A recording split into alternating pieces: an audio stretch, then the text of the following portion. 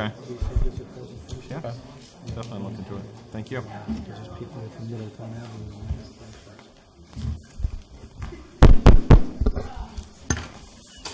Sorry.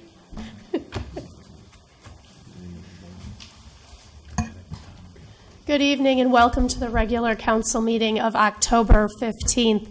If Councilor Latina would please lead us in the pledge. I pledge allegiance to the flag of the United States of America and to the republic for which it stands, one nation, under God, indivisible, with liberty and justice for all. Thank you. Would the town clerk please take attendance? Councilor Breton. Here. Councilor Forrest. Here. Councilor Hurley. Here. Councilor Latina. Here. Councilor Lesser. Here. Councilor Ralph. Here. Councilor Spinella is late at work. Deputy Mayor Martino. Here. And Mayor Morin-Bello. Here. Thank you.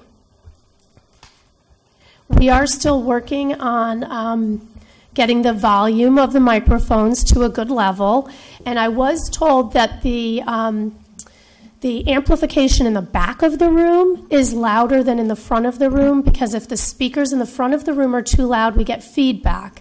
So if you are having trouble hearing and you're in the front of the room, if you move back, it should be actually louder for folks in this room. But I think it's loud at home now, so we're halfway there, Mr. Rue. Everything you said tonight came through as clear as a bell.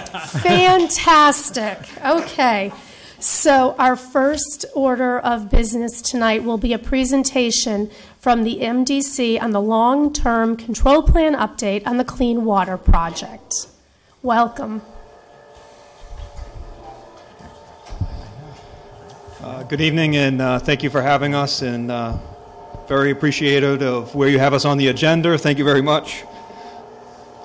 So what I'm here tonight is to give a presentation. I had come here about a year ago to do a presentation talking about the MDC's long-term control plan for the combined sewer overflows in the city of Hartford, as well as the sanitary sewer overflows in the communities around last fall. And I talked about how we were shifting towards an integrated plan, and that I would come back in a year to give you an update as to where we wound up landing with all of what we're recommending, what we're proposing to DEP. So this is the cover slide. The picture that you see here is actually the cutter head to the tunnel boring machine in South Hartford.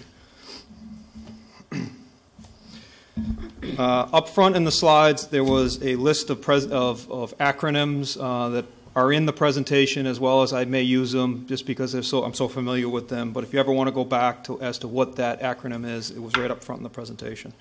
So the agenda, I'm going to give a quick summary of the evolution and accomplishments of the MDC's long-term control plan, and then I'm going to talk about how moving forward we're moving towards an integrated plan. Where did it come from? What does that mean? And what are the high points of the plan that we're recommending? And then go over the alternatives for implementation, and then cover next steps. So the Clean Water Project for the Hartford MDC requires a combined sewer overflow long-term control plan. It was originally submitted in 2005 to the DEP and was approved in 2007. That long-term control plan is required by the consent order with the MDC and DEP to be updated every 5 years. So in 2012, we originally updated the long-term control plan, and it was approved in 2014. And now what we are here today is for the next long-term control plan update, which is due at the end of this year. Quick highlight of what was in the 2014 plan on what's been completed versus what is ongoing. We completed sewer separation, which is the green areas shown on the map that you're looking at. We were to complete those. They've since been completed last year. We were to complete sewer rehabilitation, or continue to do sewer rehabilitation of the existing sewer system in all the towns around Hartford. You'll see in a bit what we've done in Wethersfield. Complete the treatment plant improvements at the Hartford wastewater treatment plant. Those will be done at the beginning of next year. Significant improvements at the plant that increase the treatment capacity. And we were to build the south tunnel, which goes from the treatment plant that's shown in the bottom right corner of the figure it goes from the treatment plant over to West Hartford. It's the blue line that's shown going across South Hartford. That is the South Tunnel project. What was remaining is all of the combined sewer overflows that aren't in those shaded areas. And our prior plan had contemplated building one tunnel system to pick up both the CSOs, the combined sewer overflows that are in downtown Hartford as well as up in North Hartford. That was the project that what was remaining is what we wanted to look closer at with this new plan. So what has been completed in Wethersfield to date, the highlighted sewers that you see have been rehabilitated since 2005. So 32% of the sewer system, which is an aging sewer system, probably, you know, the pipes that were rehabilitated are probably approaching 100 years, if not longer, old. And we rehabilitated those pipes, 32% of them. The two projects that are listed recently completed, those are specific lining projects that we just completed last year. And then projects under construction, there's the Goff Brook Overflow project that I heard some residents talking about this morning, this evening on the way in. And also there's the Rocky Hill Wastewater Treatment Plant upgrade project, which is currently ongoing and also should be completed next year. This is the progress of where the MDC is with their reduction of combined sewer overflows. There's a lot on this table. If you just focus on the bottom of the table in the bold, the system total, basically in 2004, before we started this clean water project, we were overflowing 1 billion gallons of combined sewer overflows to receiving water bodies in a typical year. And with the work done to date, we've cut that in half to 524 million gallons, which is substantial. So there's been a lot of work that's been done, and there's been a lot of progress towards reducing those. What's remaining after the South Tunnel goes online will be 464 million gallons remaining of combined sewer overflow. What the consent order requires is for us to bring that down to 0. So what our plan is looking to address is that remaining 464 million gallons.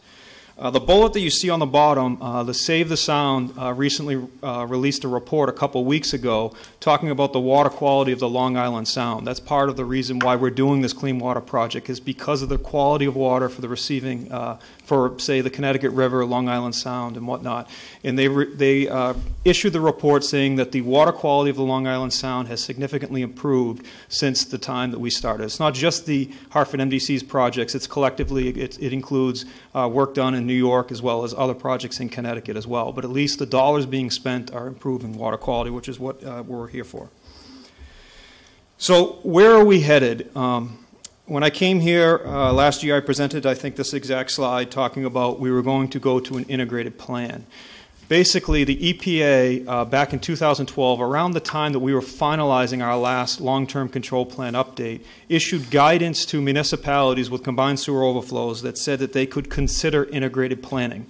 Prior to this guidance coming out, everything that the MDC had to do related to combined sewer overflows was considered in a silo. It was only what are the projects that are necessary to address combined sewer overflows, and all the other things that you need to do for rehabilitating your sewer system or aging treatment plant or pump stations was ignored as part of that process. What integrated planning allows you to do is to take everything into account, prioritize the project so that you do the most important project first and then down the line, and it may not necessarily be a combined sewer overflow project. It's the most important project. So that's what we were looking to move towards, all within what the EPA has as an affordability analysis, which says how much the residents can afford to pay for this program. So why are we going to an integrated plan? I think this graph pretty much says it all. Basically, the MDC, I don't need to tell you, but the spending rate over the last decade is not sustainable. So if you're working on the left-hand side of the graph, the blue is the CIP spending, and I think it's orange. The orange is the clean water project spending. So you see, working from the left-hand side over to the right, those are years, and that's the spending in a given year over time. So from when we started to now, there's been a substantial increase in spending in order to address these combined sewer overflows. And clearly, continuing to spend at this rate is not sustainable. So that's something that we need to revisit. Another reason why to go to integrated planning, with all of that spending that we've done, while there was a reduction in combined sewer overflows and an improvement to water quality that I talked about earlier, the infrastructure in Hartford and the towns around is now failing at an alarming rate. It seems like it's almost twice a month or more that we're having an emergency repair where a sewer is collapsing. So while we're addressing these combined sewer overflows, we're leaving this 100 to 150-year-old sewer system behind that is in dire need of attention. And so in 2017 alone, the MDC performed 17 emergency repairs for a total of $3.5 million. Pretty sure that the number of repairs and the cost of the repairs is going to be higher in 2018. Those costs currently are borne directly on ad valorem for their CIP. So what about the sewers that haven't failed yet? These are pictures and examples of sewers that we have televised in the last 5 to 10 years that show additional sewers that haven't failed yet. There hasn't been a road collapse, but these sewers need attention. These actually haven't been rehabilitated yet and need to be. This is part of what we're trying to get at, is to look at how we can address these. The consent decree with EPA required the MDC to televise inspect all of their sewer system as a requirement. And in the process of doing that, we found a number of these in all of the towns, and to date, we found $450 million worth of repairs that need to be done similar to these, which is above and beyond the cost to address the combined sewer overflows. Again, these repairs would be funded through ad valorem with the current system that they have today. So basically, the integrated planning approach is going to be done in 3 volumes. On the top, you see the buckets. The buckets represents the needs of the Hartford MDC. Those are the projects that they would need to do regardless of the combined sewer overflow program, related to the collection system, pump stations, and whatnot. That's what we need to do to address the aging system. On the bottom, volume 2, are the projects that need to be done in order to address the combined sewer overflows. This is typical to what we did in 2012 with the long-term control plan update. What we're looking for as part of the integrated plan is the projects that fall in the middle, that basically meet a need as well as address CSOs. Those are projects that would be ranked high through our scoring process. All of this feeds into what we call volume 3, which is the actual integrated plan. The integrated plan takes those projects, takes the ranking, and it looks at the affordability analysis and develops a schedule for doing those projects. So there's a dual benefit in, say, the repairing infrastructure because it addresses the flow in the system while it's also addressing the aging system. So what do we have is 2 basic options for the combined sewer overflow plan. The plan on the left closely mirrors what our plan was from 2014, which is an all-tunnel plan. It looks like figure 2. So it's the blue line if you follow it all along. It goes through downtown Hartford, it then goes up to the north and goes across the north side. That is referred to as the North Tunnel Plan. DEP asked us to bring that full plan forward. The plan on the right is a proposed plan that does sewer separation in the north. So the downtown tunnel, which is the line you see on the west, or the left-hand side of the figure, the west side of Hartford that goes up. It's a blue line. That's the proposed downtown tunnel. It's still needed, but there's no tunnel that goes up into North Hartford. In exchange for doing that, we're looking at doing sewer separation where we would do the sewer rehabilitation at the same time. And basically, sewer separation is building a new drainage pipe alongside the existing combined sewer pipes, so that there's one pipe for stormwater and sewer, similar to what you have here in Wethersfield, versus conveying all that flow in a tunnel to the plant. So a comparison of those 2 alternatives, the North Tunnel Plan on its own is less expensive. It's $282 million just for the North Tunnel area. So if we were to continue to look at combined sewer overflows in a silo, that's probably where we would be, which makes sense. That's what we recommended back in 2012. On the right, the sewer separation plan is more expensive to do, but they're not apples and apples. The tunnel plan is strictly just building a tunnel to take the flow from the combined sewer overflow outfall pipes and bring it to the plant. The plan on the right is renewing the existing sewer assets while we're doing the program. And so one is addressing those failures that I showed you earlier, and the other one is not. And obviously the tunnel is one large project, and the sewer separation can be divided into multiple projects. So So what we're proposing is the sewer separation plan, which would be done over 40 years, as opposed to the tunnel plan that DEP was previously, that our current consent order is requiring to be done over 14 years. So spending a little bit more, but over a longer period of time. So this is an idea showing you what the collection system rehabilitation will look like. So on the right-hand side is the amount of percentage completed to date by town. If you look at Wethersfield, we've completed 32% complete. That was on an earlier slide. 32% of the sewer system has been rehabilitated. With our recommended plan, we're recommending an additional 22% of the sewers in Wethersfield would be rehabilitated for a total of 54%. The right-hand side is the average age of the sewer system. Similar scenario where it's looking at the age of the sewer system before we started, the age of the sewer system if we didn't do anything with it through our clean water project, and then the age of the sewer system with doing the integrated plan. And so you see that the sewer system gets younger with our proposed integrated plan than it would with the tunnel plan. Recommended projects for Wethersfield in the future. There's in red, the circle there, it's near old Wethersfield. There's RH2 and RH2B. Those are sub-areas where we're going to do II reduction, take infiltration and inflow out of the sewer system. There's a Wethersfield trunk sewer redirection. There's an existing sewer that's going through the wetlands along the river, and we're looking to take that sewer out of the wetlands and put it into the street on Silas Dean. It actually would connect to the Goff Brook project. There's a Folly Brook trunk sewer improvements, which is down in the northern area of Wethersfield, right near the town line with Hartford. And then we'll be doing, like I mentioned, additional sewer rehabilitation throughout the town. So switching gears, how do MDC customers pay for these sewer projects, for the Clean Water Project and CIP? They pay for it in two ways. The CIP capital improvement projects are paid through the ad valorem, which is assessed to the town and is paid by the residents on their tax bill. The Clean Water Project charge is what is being used to pay for the Clean Water Project, and that's based on metered water, and the bill shows up on the water bill. What we wanted to do was be able to put both of those together to see what is the resident paying for both of these so we can address the affordability analysis for EPA. So looking first at the ad valorem, this is what the average sewer bill would be for a resident in each of the towns in 2019. So for Wethersfield, for instance, we take what the estimated ad valorem portion would be to the town. We then divide it by the number of total residential dwelling units, and then you come up with the average dwelling unit of what they pay on the ad valorem side for sewer, which would be $349. Next, we look at the Clean Water Project charge.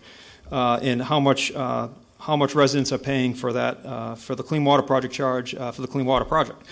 And so in this case, we looked at the actual water being consumed in each of the towns. So in the case of Wethersfield, it was 6,700 cubic feet, which is probably about 50 or 60,000 gallons a year. So the average resident in Wethersfield is paying currently $276 on the water bill for the Clean Water Project.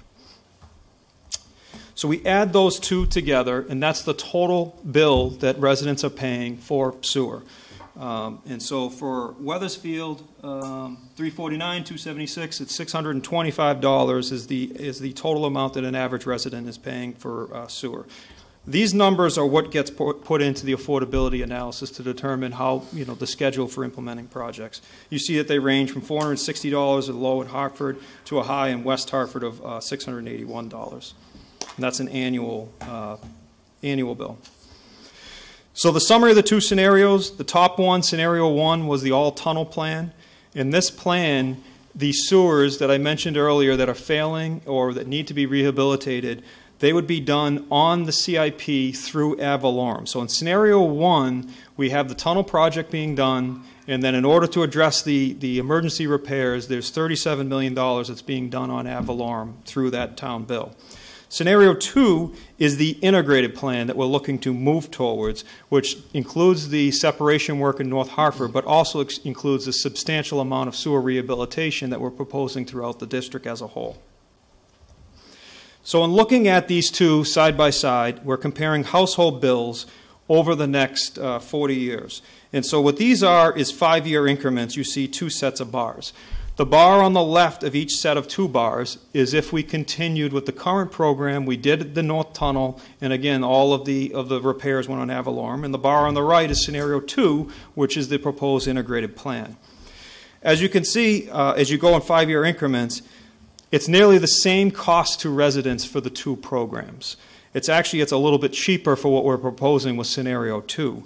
The major difference between the 2 is what the projects that are actually being done. There's less sewer rehabilitation that's being done on scenario 1 because you're building a large tunnel. The tunnel's also getting built sooner. It would have to be built by the early 2030s, as opposed to scenario 2, the tunnel's being built starting in the late 30s and being finished in the mid 40s. And then another difference is obviously the amount of Avalorem. So the green bar on the bottom is the Avalorem bill, and the blue bars on the top are the Clean Water Project bill. So as you move to the right in 5-year increments, you see how much Avalorem would go up if we continued with scenario 1, which is the current plan. Whereas you can see on the right side, with the integrated plan, Avalorem does not go up as high, but the Clean Water Project charge on the water bill would be higher. But the end result is the resident would pay about the same. So in going through this process over the last year, we've had dozens, literally dozens of meetings with the MDC, 17 of which were attended by DEEP, and to discuss the integrated plan and to review and rank the projects. This was presented to the MDC Bureau of Public Works in 2 different workshops in September, and also presented to and approved by the MDC Full District Board on October 1st. Now is where we're at the point where we're going around to all of the town councils to present the new plan. Obviously, I'm here tonight. I'll be busy for the next month going to different places. I think West Hartford just got scheduled for next week, so I have to add that one in. But we're going all around. So then the idea is that we would finalize those 3 reports in November. They'd be available for public viewing towards the end of November. We'll have a public hearing either December 11th, 12th, or possibly the 13th now. And all 3 volumes would be submitted to DEP on December 31st. So next steps in why are we here. First, wanted to inform you on what the MDC is looking to do, inform you on the options. But most importantly, we're looking for the town and the residents' support as we go forward with presenting this to DEP. If you have any questions, of course, I'll take them. And if you have any questions, comments, or letters of support after I leave, you certainly can email them to the district clerk at the email address that you see here. So at this point, I'll open it up to questions. Thank you. Are there any councilors who have questions this evening? Councilor Hurley. I do. Hi, thanks for the presentation. You talked about the affordability analysis. Is that done with the towns, or how does that work? So the affordability analysis is done if you look at the MDC as a whole, it averages all 8 towns. EPA uses a metric that says 2% of the median household income is, if it's less than that, it is considered affordable. So when you look at all the 8 MDC towns together for their median household income, we don't approach the 2% level. In Wethersfield, probably in the low 1% range, probably half, maybe a little bit more than half of what EPA says that residents could afford. But when you look specifically at Hartford, which DEP and EPA allow you to do, they are right at the 2% of the median household income. So we use the city of Hartford to show how much can be afforded to do in this program, which isn't presented here, but that's how we develop the 40-year schedule. My other question is on page 22. So from 2020 to 2025, if you take scenario 2, it looks like you're going up 72%. It's 583 at first. It's 583, 831. Which one, the first one? First one. Scenario 2 of 2020. Oh, right, it should be 583, that's a typo, sorry. I mean, that's still a pretty significant increase, correct? No, that's 2020, so it would be 593 if we continued on the current plan. With the integrated plan, it should be about 583, and that's an average of all customers. You're talking about the increase in the next 5 years, right? The increase in the next 5 years, because the last time you were here, I think our last budget was up a little over 10%, projected again to be a little over 10%, and it doesn't look like it's going to start coming down anytime soon. Right. Yeah, it's the 43%. What is going up primarily is the Clean Water Project charge on the water bill. No, I get that, but you were talking about affordability analysis, which I really didn't totally understand because the rates still continue to go up for both the town that gets charged, that we have to pass off to the taxpayers, plus their own bills. Yeah, what you're saying is there a scenario that holds the residential bills at the, say, $600 a year projected for 2020, something closer to that, right? And Well, no, I mean, we have increases in the town, but the MDC seems to be like increasing 5 or 6 times what the town has to increase on a lot of our expenses. I'm the middle person between the Hartford MDC and DEP. If DEP was here today, they would tell you that the MDC should be spending double. They've spent $1.5 billion in the last decade. And if they were here today, they'd tell you it's not enough. How come you're not done? What I'm saying is that instead of us spending that $1 billion over the next decade, that we try to push it out and we try to prioritize spending it on the collection system. But for me to put a plan forward, as you're suggesting, to DEP that says we basically would be doing nothing, we'd just be paying off debt, it would be unacceptable to the state. Okay, thank you.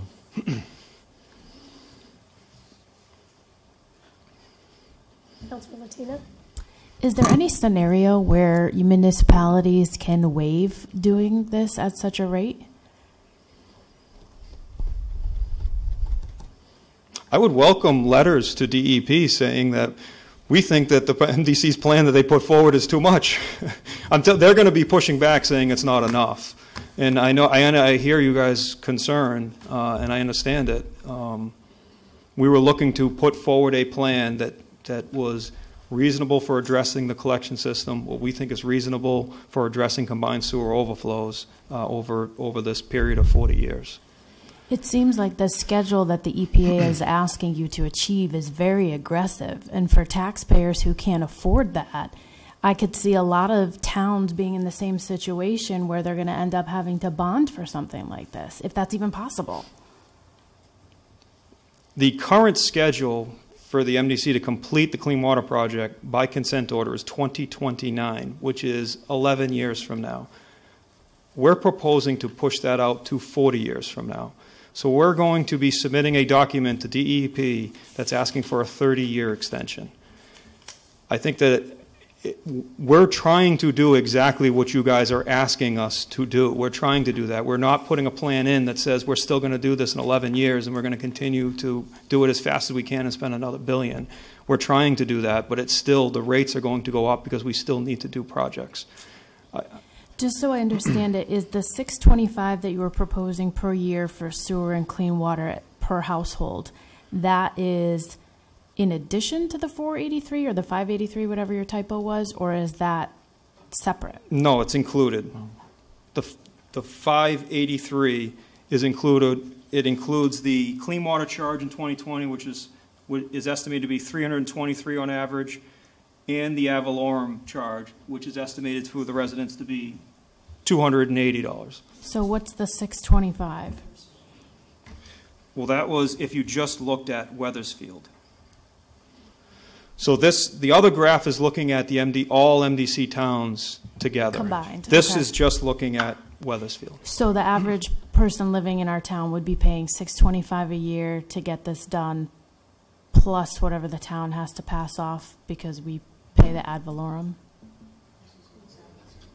It's included. I'm confused. Ad valorem is in there. It's the green bar. So it's $625 a year per household. Correct. For both ad valorem and the Clean Water Project charge. Yes. Okay. This one, I mean, this is looking at each town individually. If I did this for each town individually, I'd need 8 slides, or I'd have 8 stacks of bars. So this is just looking at the average of all the MDC towns. So if I go back to this other slide, the average is probably somewhere around, actually it is at the end here, the average is 540. So the average of all MDC towns for residents of what they're paying is 540. That in 2020 would go to an average of about 583.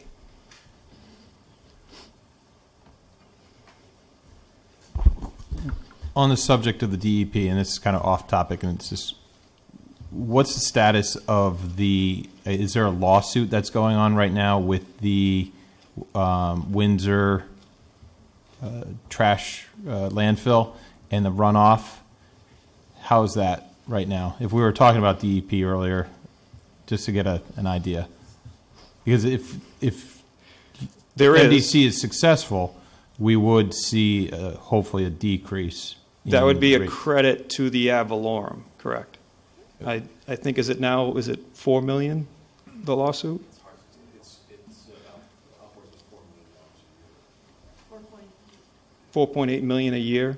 So that would be a reduction to the ad valorem if they paid what they owe related to that. Would we see that in if it's settled before 2020, would we see that in the scenario 2020 260 figures? Yes. What would that drop us down?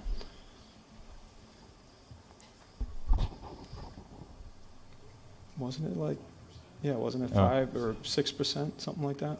It would drop it by about 6%. Not meaningful. We wouldn't see. Well, because it's getting spread over out. all 8 towns. Right. Okay. The other question I had was on slide 18, I believe. It was the 349 figure. And that's residential. Is there a cost to commercial commercial property at all for an ad valorem tax? Yes. Do the commercial residents pay a different? Do they pay ad valorem? Do they also pay the sewer fee as well? The commercial, they pay on the water bill for wherever water they use, just like anybody. They pay the same rate. Yeah, go. John Zinzarella of the MDC. Commercial entities. Speak into the microphone, please. Commercial entities, such as if they have water consumption in excess of 12,000 CCFs a year, they're also taxed the sewer user charge. So that's how it's a modified ad valorem. So because as it is right now, they're paying property taxes in the 8-member town. So part of the base sewer cost is assessed to them through their property taxes. But back in the 1980s, EPA required, to be out of fairness, a $2 million residence may not be using the same amount of water as a $2 million manufacturing entity. So the high flow charge equates it. Okay. So that tells us then that Hartford has more units, but pays less in the ad valorem compared to a Wethersfield. Assessment. Yeah, what comes into place in Hartford, obviously there's a preponderance of multifamily units, and this is using median household income. The other function that plays into this is in most of the towns, in the 7 of the 8-member towns, when you're determining your assessed value, you're taking your market rate and multiplying it by 70%. For Hartford, in single-family residential properties, it's only 32% or so of the market value. So that's what skews the numbers a little bit. How do we get Wethersfield's numbers of 349? We're second only to West Hartford. West Hartford's population is more than double than ours. We are Rocky Hill's less than ours, but they pay substantially less than us. It doesn't look by percentage, just looking at it off the top of my head. But then you've got Bloomfield with almost the same number as Rocky Hill, but they pay more than the 270.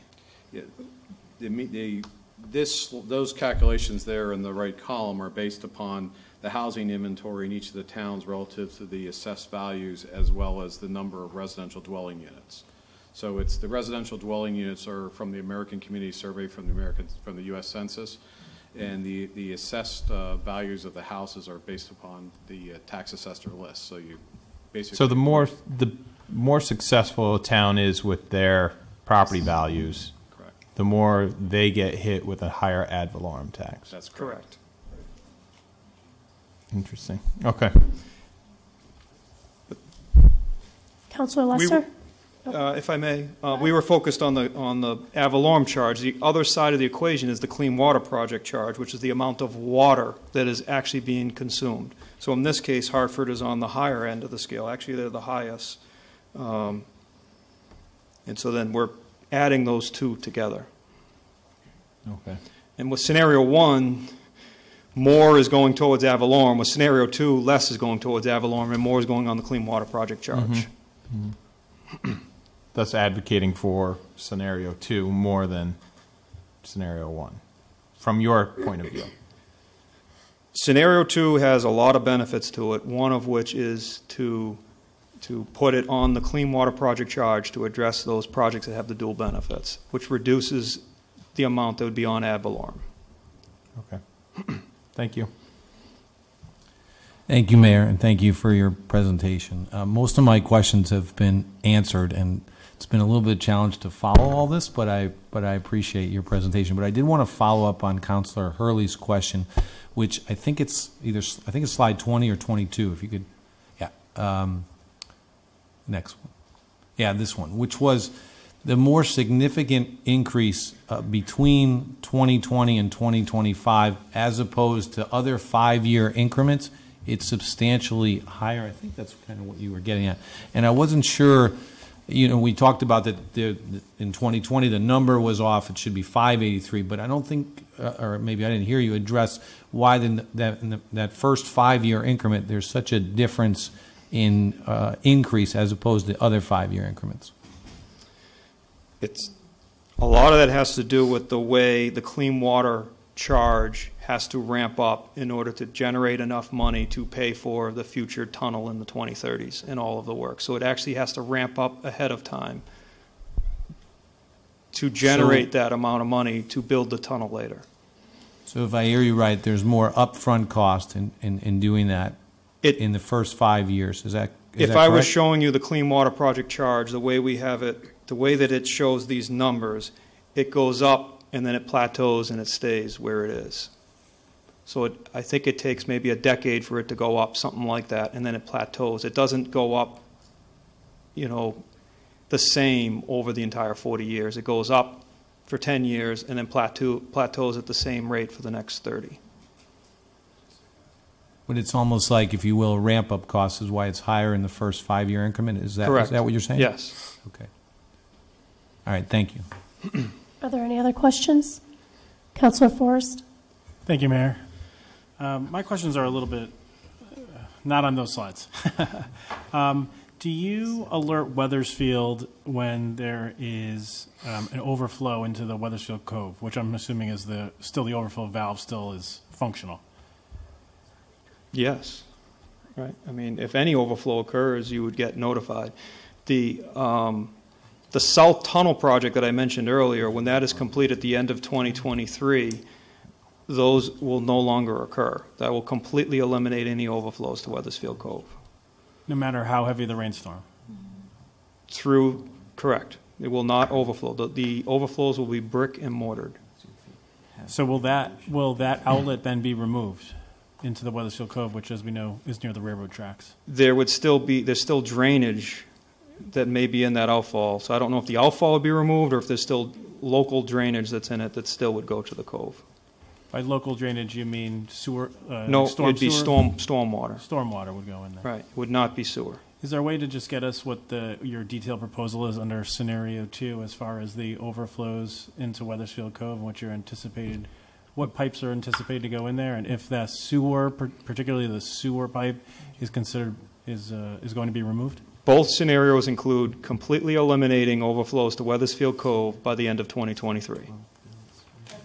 That's the South Tunnel project that's under construction now will achieve that. That both scenarios include that. There will be no more overflows to Wethersfield Cove in 2024. Currently, of the 464 million that is overflowed, how much of that does go into the cove? Approximately, obviously. I'm not asking for a gallon. Do you know?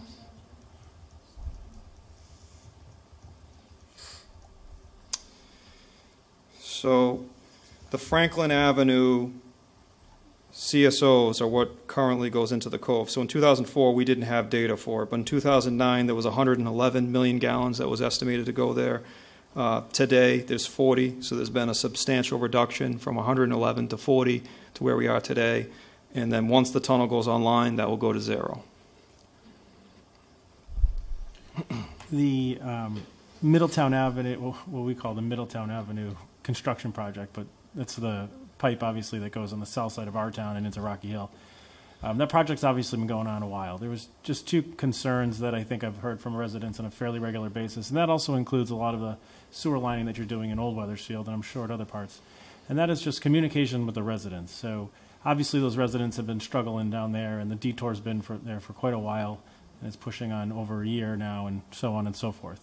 If it is possible, and I understand construction doesn't run on nice, tight time schedules as we might like, but some type of expectation where the homeowner, the resident that's going through this project just as you are, would be very helpful to them. And if there is some type of an idea where, hey, we're looking at opening up this detour in 6 months, 8 months, 9 months, would be very helpful to those residents. If you could do a little bit more education, whether that's on Facebook or direct mail.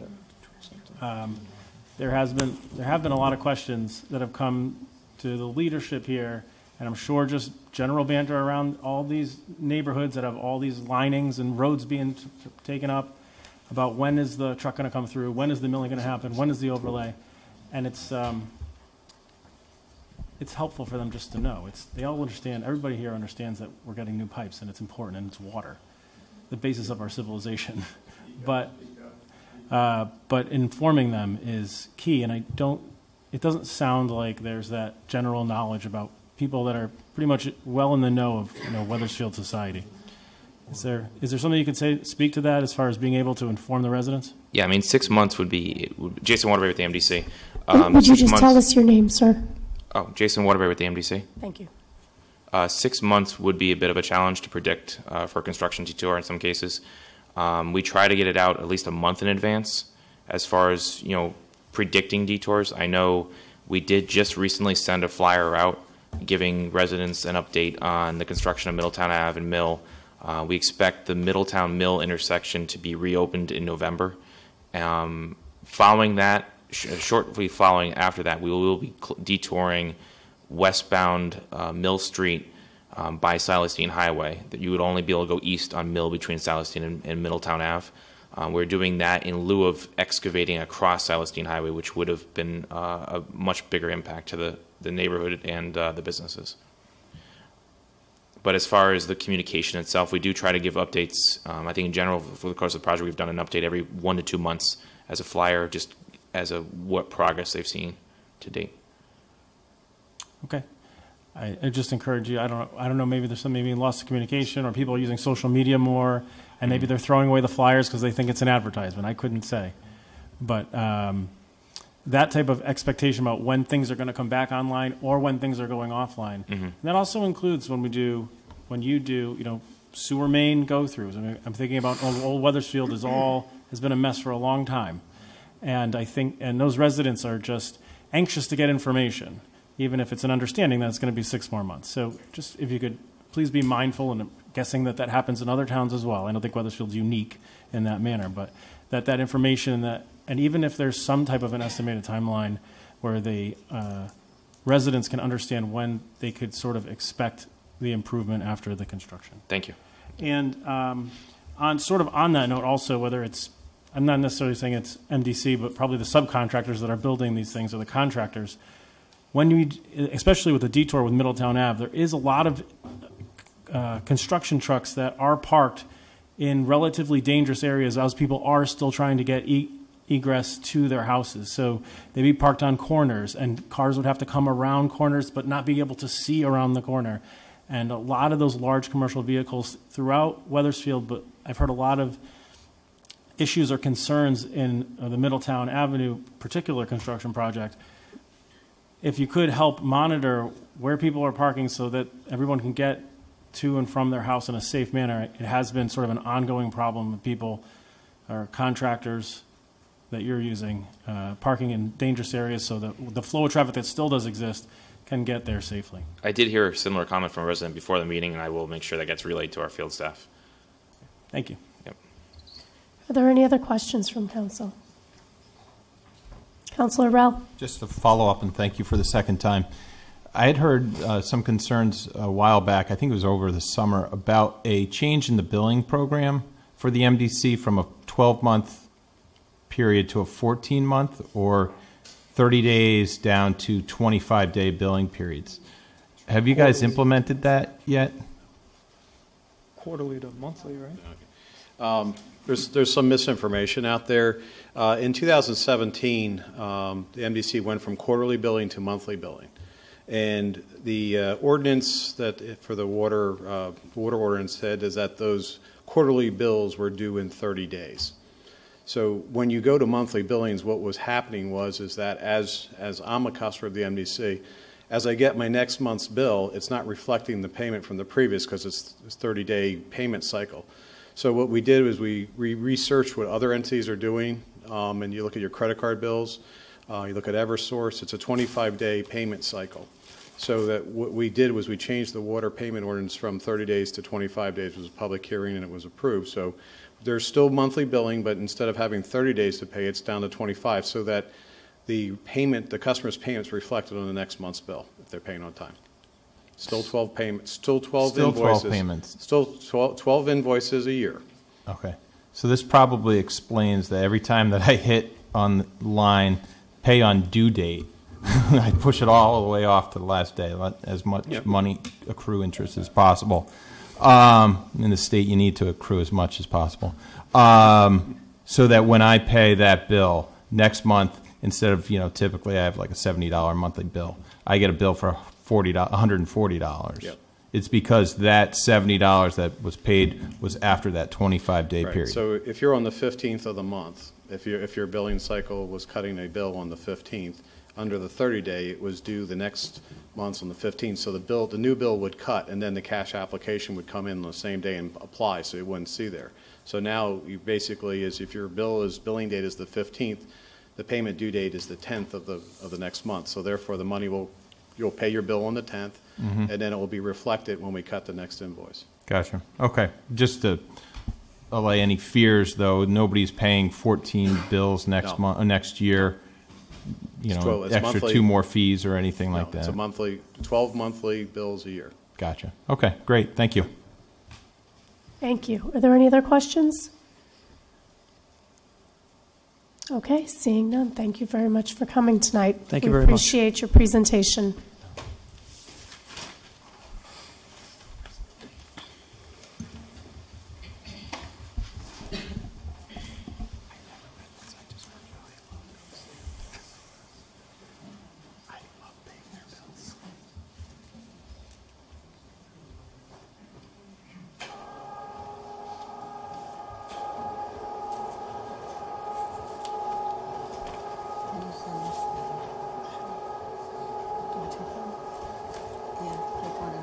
Everybody needs to have one of those on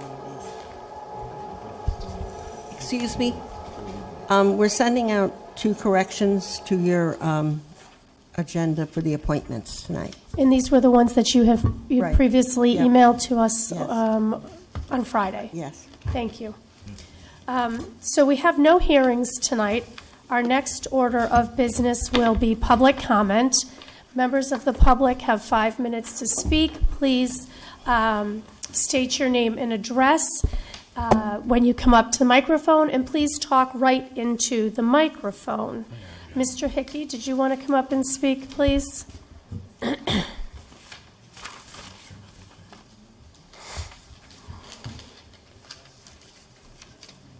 Good evening. Madam Mayor, members of the Town Council.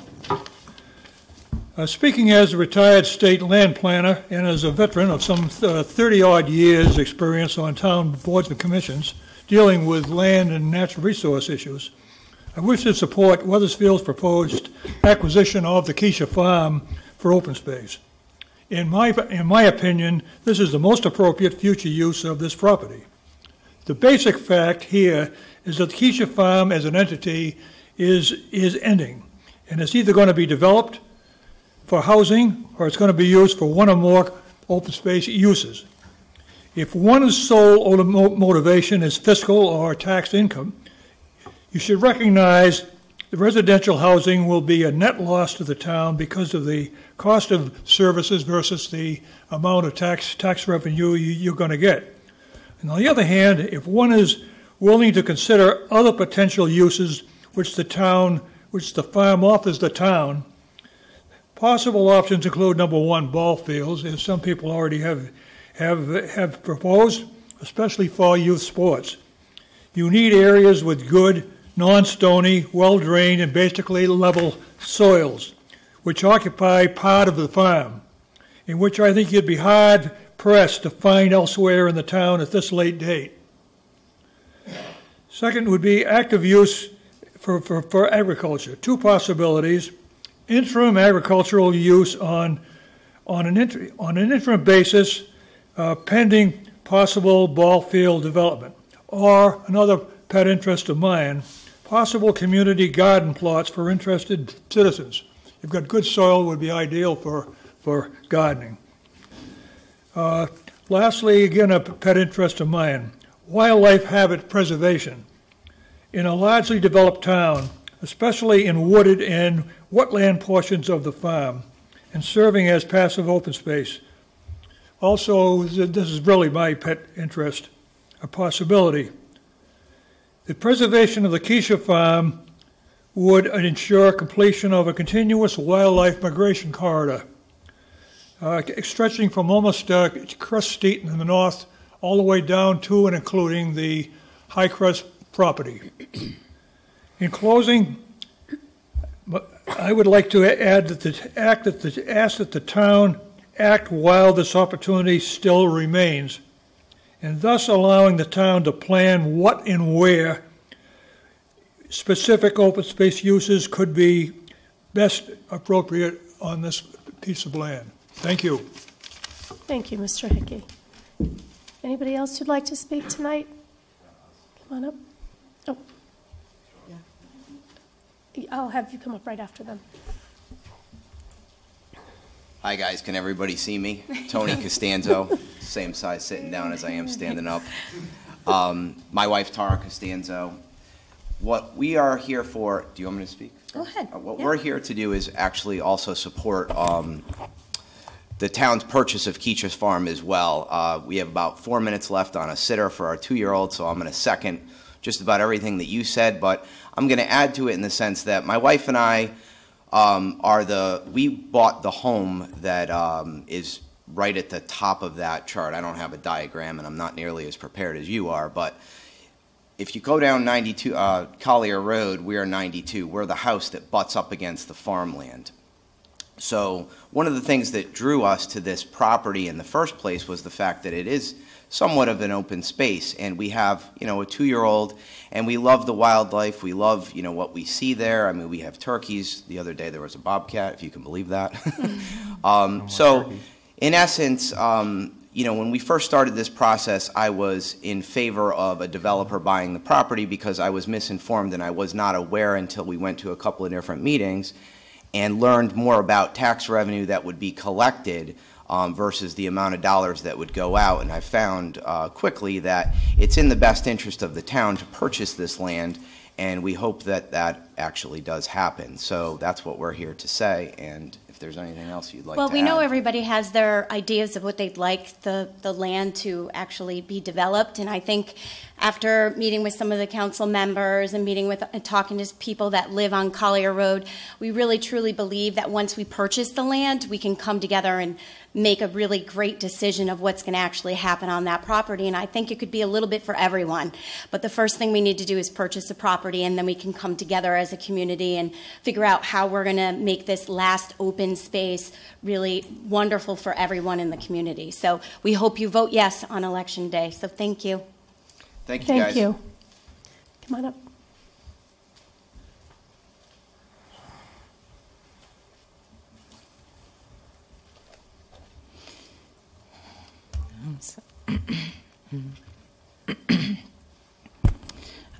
My name is Carmen Saez. I live at Folly Brook Apartments. Just before I speak about this, that sounds like a really good idea. I hope the town does buy the land. I'm nervous. Sorry. I'm here because this year my dog got run over by a car, and you're like, she's here because her dog got run over by a car. No, I'm here because it could have been my child that would have ran after the dog. My son has mild autism, and my dog got run over by the car. Lucky the dog was running fast, and 5 days later, another dog got run over a couple yards from where my dog got run over. My dog didn't make it. And it got me thinking I should ask if we have a speeding problem. I've lived in Folly Brook for 17 years, since I was 23 and I'm 40. And I have 4 children. One that graduated Wethersfield High School last year. She's at UConn now. And 3 other beautiful children. And my thing is that when the police department did an independent study, they did 3, and I gave them all the copies of the stuff that they came up with. They found that we had a really bad speeding problem. I don't know how to read the charts, but it was like, it's like compared to Parkview Drive, Morrison, and Mullen Avenue, it's like for within the limit, 20% of our drivers were within the limit. For the other ones, it was their drivers were 70, 63, and 54%, and we're 25 miles an hour. For going tolerable 35 miles an hour or more, our street was 79% of the drivers were going past 35 miles per hour. And then, I mean, within the 10% of, within going to 10% of after 25 miles per hour. But 21% of the drivers are going over 35 miles an hour, more like 70. Because what happened is there's a street behind our street on Hubbard near Goodwin Park, and that's the street behind, and they put speed bumps. So now everybody's trying to avoid their speed bumps, so they're really going down Folly Brook. And what happens is they're also trying to race to the turnpike, and since there's no stops, you know, there's a stop sign, and it's like almost a half mile until the first light on Jordan Lane. So we're only talking about the apartments of Folly Brook. There's 184 units, 184 apartments where I live. That's 184 families that have more than one person or 2-bedroom apartments. And there's 12 buses for the kids in my street alone, just in front of the apartments. And they come twice a day. That's 24 bus stops, not including the city buses or the 184 people that, you know, or more that live there, 184 units. And since the percentage to the 21% compared to the Parkview, Morrison, and McMullen Avenue is 2%, 5%, 9%. So 21% is a big difference. And it's a real bad situation because there's lots of kids, there's elderly, everybody walks dogs, it's a dog-friendly neighborhood. And the speeding's gotten worse. So they went, they did something to the street where they put a line and for the parking. It used to be where the street didn't have a line. Now there's a line so that the people could park, and now the thing got more narrow. So when they did that, it actually got worse. The police said they can't put people to take away, to give tickets all the time. And that wouldn't be a good long-term solution. It would take resources from the town that you guys need, you know, like all of us, to have them free.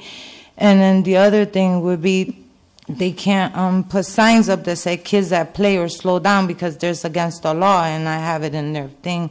It's against the law to put those signs up. So the only solution that they didn't want was on speed bumps. If it was permanent, that makes sense because the town hasn't had permanent. So we came up with a better idea. The ones that aren't permanent, the ones that cost like $1,000 to $1,300, and you take them off, and you could, if it doesn't work out, you know, you don't use it. But if it works out and it deters calming traffic, it could make all the difference in trying to prevent car accidents, little kids getting run over, the elderly. It's a lot of problems that could come from, you know, this situation. And my dog, you know, I loved him, but I didn't do this because of my dog. He represented that my son could have ran after him, and it would have been my son that come to tell me my dog got run over. So if it would have been my son, it could have been anybody's kid or anybody's family member. And I'm just trying to make it safer there and a more reasonable thing where it doesn't cost a lot. It's not permanent. It can be removed for like snow or like, you know, different things.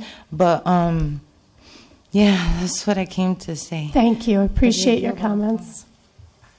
Is there anybody else who'd like to speak tonight? Jack, come on up.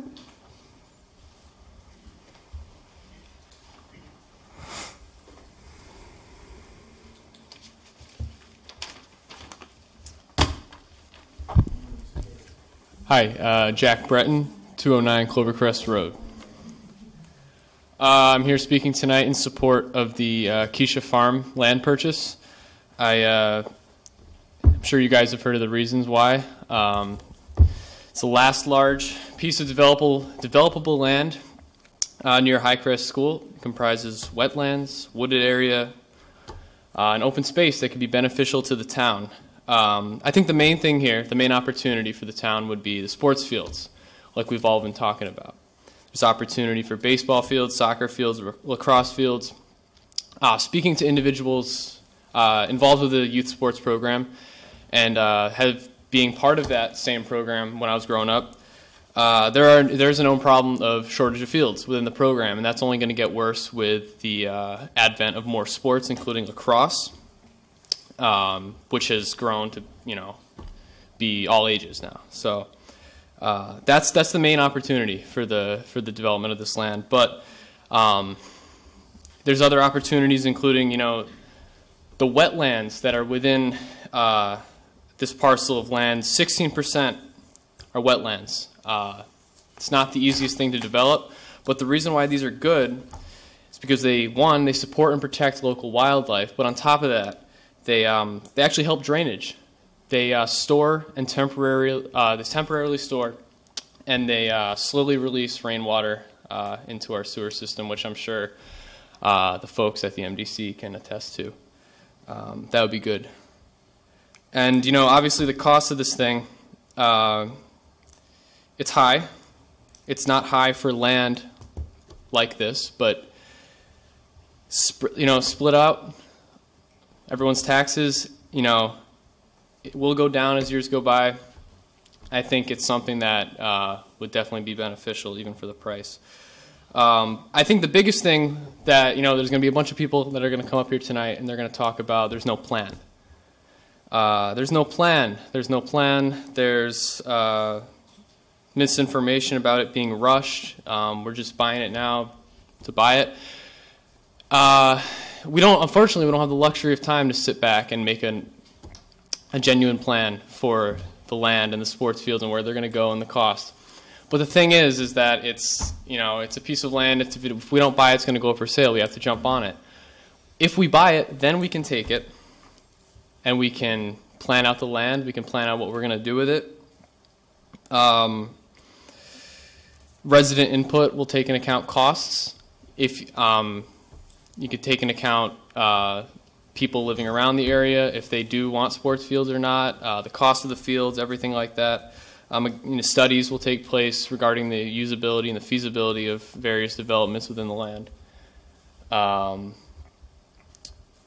And yeah, that's. I just think the big misinformation is that it's being rushed through because it can be. It's we're just doing it because that's that's why. But the big thing is that there will be planning to be done. It's unfortunately the time it's a time sensitive issue. It has to be purchased, and that's why we're doing it now, and that's why there's a little rush to it. So overall, this purchase is a once in a lifetime opportunity to take a piece of land unique to the town of Wethersfield and develop it into a multi-recreational use property that would have many uses, benefits, and opportunities for the residents of the town. And I think, this is a once-in-a-lifetime opportunity. I think we should all jump on it and vote yes. So. Thank you. Yep. Is there anybody else who'd like to speak? Stephanie, come on up.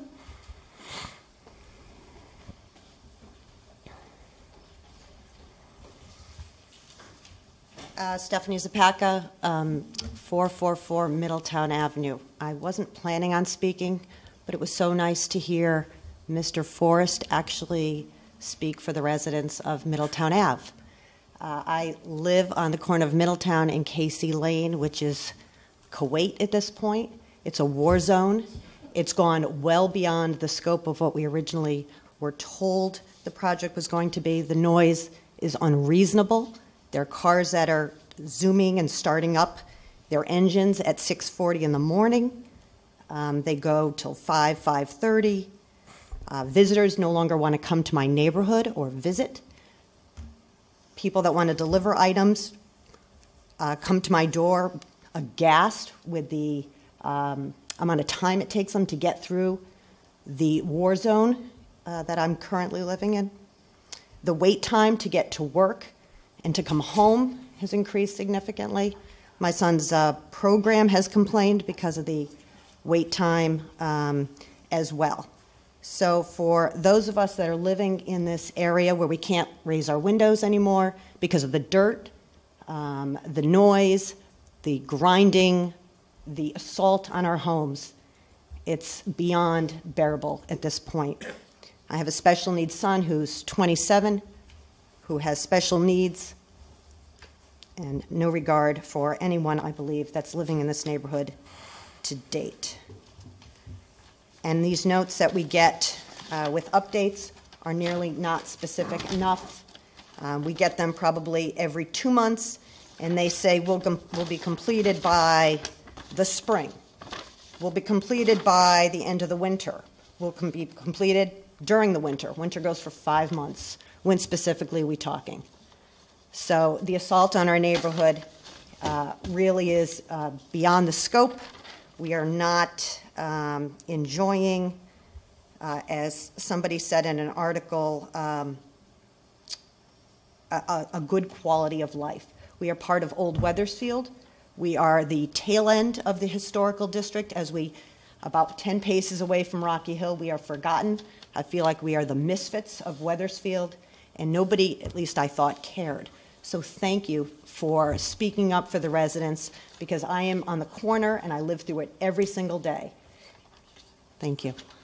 Thank you. Is there anybody else who'd like to speak? Sir, come on up.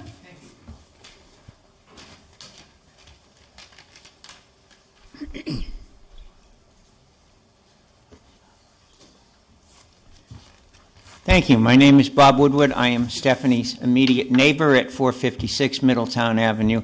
My nickname for it is not a war zone. It's Nightmare on Middletown Avenue. I expressed that last year at the budget hearing. My other neighbor, Natalie, and I had a chance to have a conversation with Jason. I think he heard more than he was prepared to hear tonight. There is still construction to go across from our house and Natalie's house. It shouldn't take long, but as Stephanie said, it will be noisy. We have issues getting mail because some of the mailboxes are blocked. We have learned to put barrels together because they can't block my driveway. We have learned, and the mail person, legal or not, I finally convinced him to leave mail in my mailbox for the 2 boxes across the street. We have banded together. It has not been easy. Thank you, Mr. Forrest, for your support. But I would go a step further than Stephanie. I would invite any of you to come down to the neighborhood, and Stephanie or I or Natalie or someone will walk you around and you can see what's going on. I do feel a distinct lack of support from the town. I feel like we're out there on our own dealing with this. The workers are nice, but they bring their vehicles in, which creates parking problems sometimes, and I had a conversation about that tonight. It has added traffic to the neighborhood that we did not expect, as well as the construction vehicles, which I guess we expected. The noise of when they move the crane, the big cranes with the tank treads on them, is interesting in the morning. I know when they're doing that, to say the least. But as I said, the workers are nice. They have a job to do, and I think they've forgotten that they're living in a neighborhood. One of the supervisors tried to tell my wife we're a construction zone. My take is no, we're a neighborhood, and they are our guests, and they should treat us the way they would want to be treated if we were the contractor in their neighborhood. If we are only a construction zone, then please send the rest of my tax bills to MDC. We shouldn't be paying taxes if we're not a neighborhood anymore. And I seriously mean that. Please come down and walk around the neighborhood and learn some things about what's going on there. This is your town. Thank you, sir. Anybody else who'd like to speak? Sir, in the back.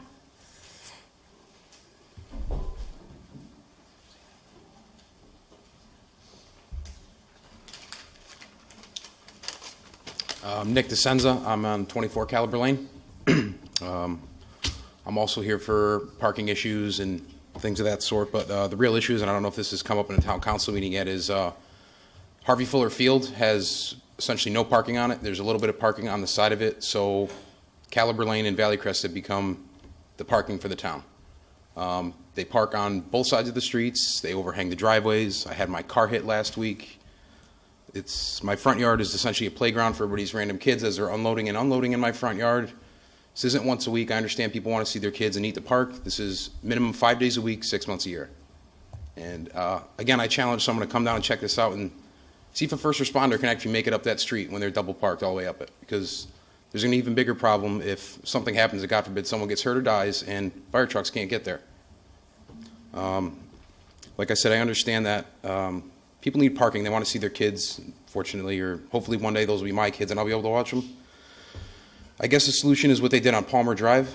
They put parking on one side of the street. I mean, I had work going on at my house. I had shrubs being planted. I had to work my schedule around when there was going to be soccer games. I had to take time off from work because my landscaper couldn't get a truck in my driveway to deliver trees. I don't think any resident should have to go through that. I don't think it's asking too much to at least restrict the parking so people can get in and out of their driveways. Simple as that. I mean, like I said, it's an ongoing thing. There's been a number of burglaries in the area. My car's been burgled 3 times. I was in an accident 2 weeks ago when this guy hit it. And the same week as the burglary, I had an armed foot pursuit in my front yard, which Wethersfield PD and state police were in. So you can understand why I don't want random people walking in the yards and all over the place, because things go missing. So that's all. Thank you for your time. Thank you, sir. Sir, come on.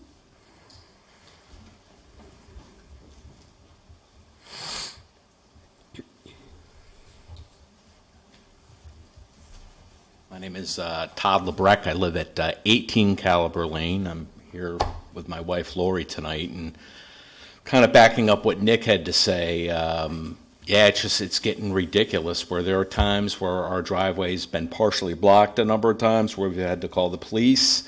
They're very understanding, and they say they know there's a real issue there.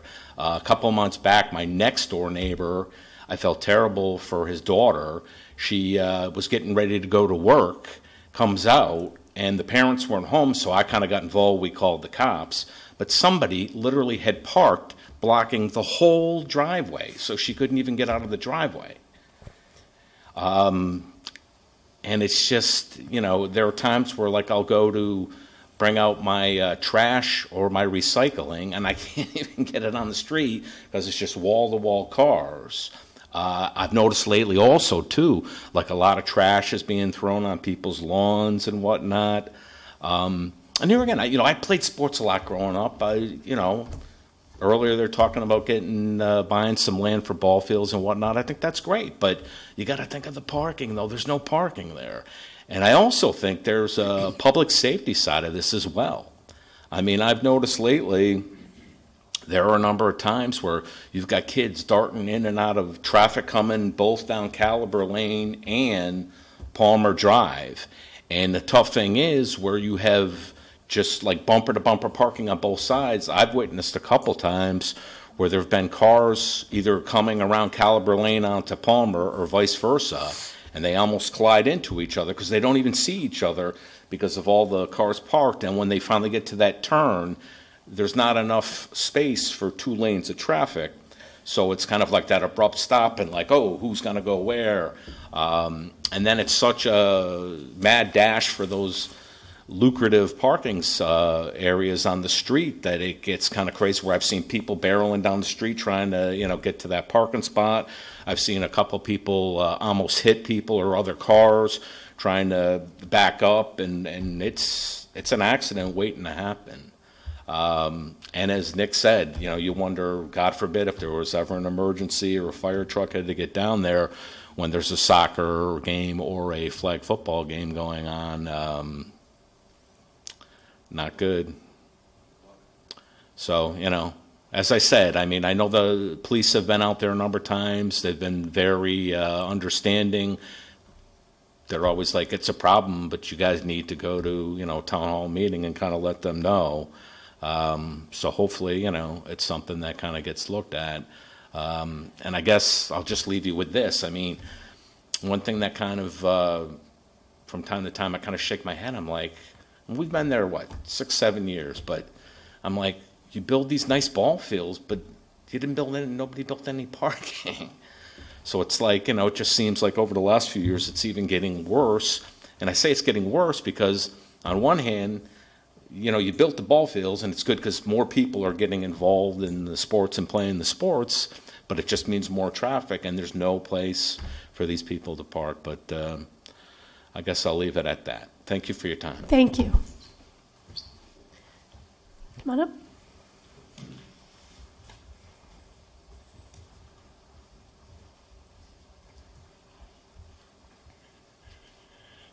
Thank you. Rick Dorn, 223 Main Street. Tonight, I come before the council, our neighbors, and those watching on TV as the representative and spokesperson for the Great Meadows Conservation Trust. As the 50-year stalwart leader in preservation in Wethersfield, we wish to express as on behalf of the president, the officers, and the board of directors, that the Great Meadows Land Trust fully supports the proposed acquisition of the Keisha Farm. We think that the highest and best use of the land is in its form of agriculture or passive recreation, with a plan in the future that would satisfy all, including perhaps mitigating some of the parking issues up on Highland Street when games are played across the street at the Highcrest facilities.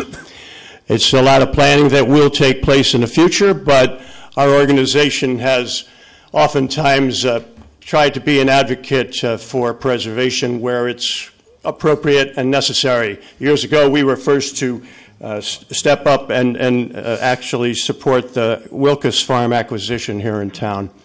And additionally, it's not uncommon for us to look up land in other towns where we do our work in Glastonbury and in Rocky Hill, and we have supported efforts upland in Glastonbury, 7-8 miles from the Connecticut River. So we recognize, as other speakers have said, the value of the water and the water quality, the recharging of water, its proper drainage, and also the wildlife habitat that exists there. And the best use would be for, as we see it, passive recreation, as well as any type of ball fields that might be planned in the future. In closing, I think the costs amortized over the years are finite. Yes, it's going to cost money, but we'll know what those costs are. If the land is developed, the costs will continue. If it's residential housing for families or for senior housing, the costs will not cease. But with this plan, it will give us a chance to plan for the payment and the final use of the land in its highest and best use. I know that the Federal Department of Agriculture deems a lot of the land as being what they call prime soils, the highest rated soils, so the agricultural potential there still exists, and we would certainly advocate that. So finally, I want to urge all of our fellow citizens to vote yes on referendum question number 3 and support the town acquisition of the Keisha Farm. Thank you. Thank you. Is there anybody else who'd like to speak? Come on up in the back.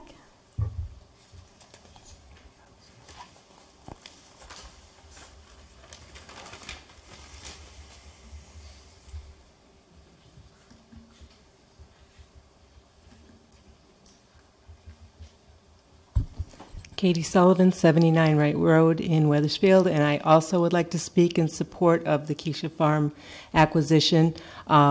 You know, it's been, all of the reasons have been mentioned, the increase in the need for town services if the land were developed. I keep hearing people complaining about roads not being repaired. Well, let's just add some more roads then, and that'll just add to, you know, the time that it's going to take to go and get your road repaired.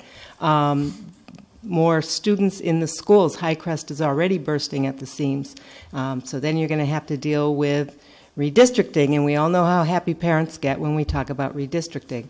But another thing that concerns me about developing the property is pollution. When you have homes, you have people using chemicals on their grass, you have people with oil spills in their driveway, you have gasoline-powered equipment being used in their yards. So it may not be the most, you know, serious concern, but it is an added concern that we will, if we add 50 or however many homes that we're talking about, it is going to add to that, and we are in an area with wetlands and a lot of nature. So I would just really like to strongly suggest that our fellow citizens vote yes for the Keisha Farm acquisition. Thank you. Thank you, Katie. Anybody else? Come on up, Andy.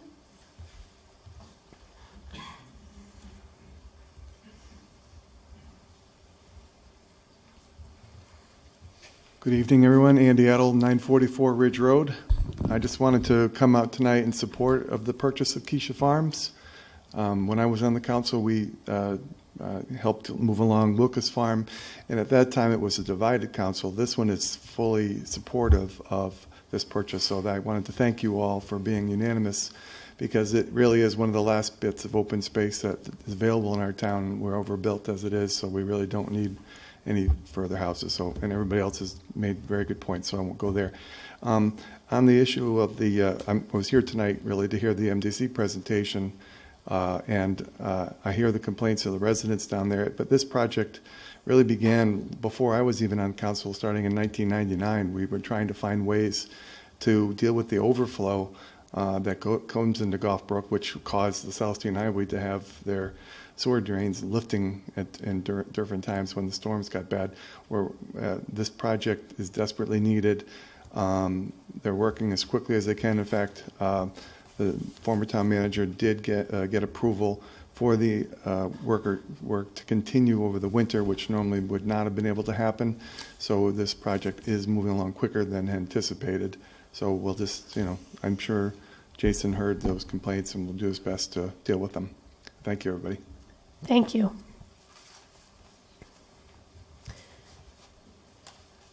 Mr. Young?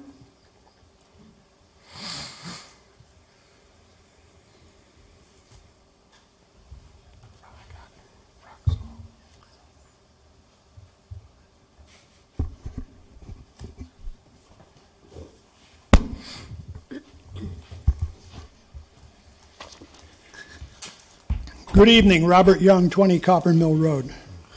with your first presentation on the MDC, a project they call the Clean Water Act. I voted no against it a long time ago because I believed it would have been nothing else but a ripoff. And not only a ripoff, but a deep, dark hole just like our government right here. We just keep throwing money into it and we get very little out. Now, from what I'm hearing tonight, it appears our rates will continue increasing. And there's no end to this. And it started off at what, $1.2 billion project. They added more onto it again to 2-point-something billion dollars. And now what they're talking about really is more and higher. It's a shame. Government just can't get it right. And with all the repairs they have to do, over time, they should have been investing on a regular basis into their infrastructure instead of not doing anything and just sitting back and just doing some repairs. They should have been doing these issues and making City of Hartford uphold what they should have been doing. Instead, they were flooding the Wethersfield Cove and with all their overflows, creating a problem for all of us. I don't have good words for the MDC whatsoever. As for the last meeting that you had, Mayor, and you shut me off, you and Mr. Lesser, I was very surprised at that meeting to hear that the town had an appraisal for the Keisha farm. At the presentation, there was no mention whatsoever about any appraisal, and I kept sitting back here waiting to hear and see. And as I know about appraisals, and I don't know a great deal, but I know enough, there's a lot of data in there that gives you an idea about the property. It tells you how many building lots the property might have yielded. People were coming up here saying 90 building lots, 60 building lots, other kinds of numbers. And every damn one of you sat here. You've read that appraisal. And you didn't say a word. Through the first meeting, the second meeting, and then the third meeting, of course, while I was complaining about why you didn't have one, and then we got to the end of my talk, and the mayor mentioned, oh, we do have an appraisal after 2.5 meetings. That's what you call transparency. That's exactly what you people are. You don't, 9 of you sitting here knew this. At the very first meeting, and not one, and including the town manager, she knew, 10 of you, and not even mentioned it. You waited until the third meeting to throw it out. And that was only because I was complaining there was no appraisal. And then when it took how long, Kathy? 10 days, 11 days for you to send me an appraisal on this property. When did I get it? I first asked for it at the last meeting. I went home that night and sent an FOI, and I got it Friday, later on in the day. And what was it? It was something that was written for the year, for July 31st, 2014. Not very up to date. And I can understand why you didn't want to talk about it, because of the date. The damn thing is obsolete. 4 years old for an appraisal. It should be very current. And does it mention the property that was sold in Windsor, the 95 acres for $2.1 million? Not at all, because this is obsolete. You went and you took an appraisal from the seller. It's not even a town of Wethersfield appraisal. It's an appraisal from the seller. You walked in to negotiate with his appraisal in your hand, or he handed it to you, and that's all you had to work on for numbers. No wonder you paid so much money.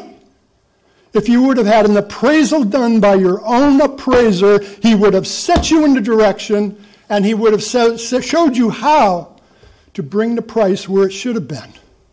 Instead, you walked in with blindfolds on, this is my way of thinking, any stupid person that would read their appraisal and give them their price says a heck of a lot. Okay, about wrap the it up. Your intelligence. 5 minutes are up. I know, you did that to me the last time too, Mayor. Yes, please wrap it up. And I will wrap it up. So anyway, while I'm looking through this, I just cannot conceive the fact that you would go forward and sign a deal using information that's 4 years old, and all from 4 years on till now, you have no idea what was going on in the marketplace. Okay, thank you. You can continue Yes, with your madam. comments at the I'll end be of the back. meeting. Thank you. Mr. Orsini in the back?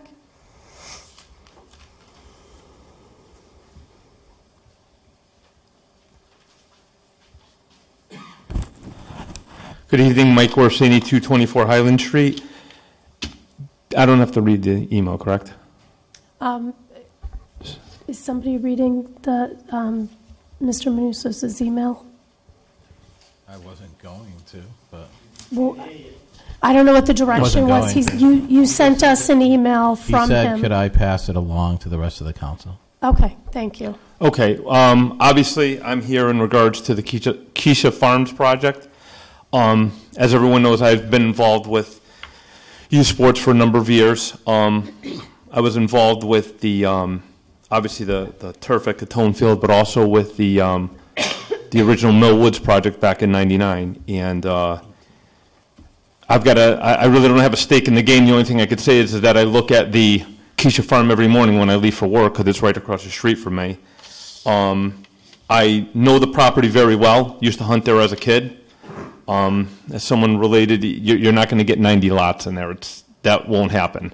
The people that were here earlier tonight that live at 92 Collier Road, which is the last house if you're heading southbound on the left side, keep in mind, 30 yards deep in back of their house, it's all wetlands from there to Incarnation, for no one that looked at the map or anything. In regards to the project and the purchase, the organizations, baseball, lacrosse, football, and soccer, no one could be here tonight. That's why I'm here, for the reason of the purchase, because the long term is to put athletic fields there. The way they look at it is just want to make sure that the support's there for the purchase of the project, but we want the long haul of it, not just to buy it and then end up sitting on it. I know there's a lot of research that's done, surveying the land, stuff like that. The land, there is a lot of dirt that does have to get moved on that piece of property, but it's definitely doable. To those people that live at Fuller, I totally understand about the parking, because parking will be an issue there too, and that's something to consider. And also got to consider, along with parking, sanitation, bathrooms, stuff like that. So with that, I think we do support it, but again, we want to make sure that it does get done to the full extent, because we do have the Wilkes Farm, the Wilkes/Leonard Farm, which is plenty of open space for us, and I hope you use your best decision in the process. Thank you. Thank you. Is there anybody else who'd like to speak tonight? Rep.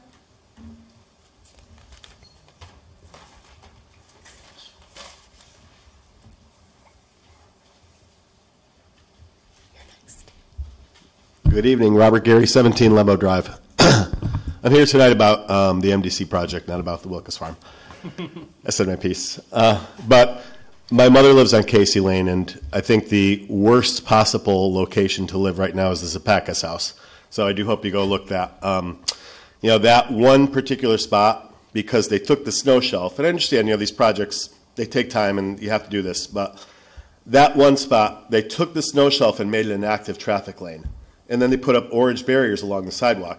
So if you're pulling out of Casey Lane, at the sidewalk, you're in an active traffic lane. And you can't see over these barriers. I mean, we don't even let my mother drive anymore, which is another blessing. But she's so short now, she can't see it. You could not possibly see over that barrier as a passenger in a car when you're trying to take a right or left turn onto Middletown Avenue from Casey Lane. So it's really, really bad there. I do hope the intersection gets open soon, because I have to go on a ridiculous loop to get to my mother's house from my own house. But I think it's far more important that the Casey Lane section be taken care of in the immediate term. Second thing, while it is a war zone down there, there are ridiculous gaps in the sidewalks on Middletown Avenue. When you take I walk my mother's dog, you go out of Casey Lane, take a right, and the sidewalk abruptly ends on one side. And there's no sidewalk on the other side either. So that's a very busy street. I don't know how that ever happened, but there's one section of Middletown Avenue toward Middletown Lane, no sidewalk on either side of the street. And then when you take the turn now where they're going to build the apartment building, one side of Mill Street has no sidewalks. And then the third place there's a problem, the south side of Route 3 from Middletown Avenue to the South Scene Highway has no sidewalk. It's ridiculous. So it's a pretty dangerous place to walk in that neighborhood. All right. Those are the kind of infrastructure issues we have without buying more land and building more facilities. All right. I got it in. All right. Thank you very much. Okay, thank you. Come on up.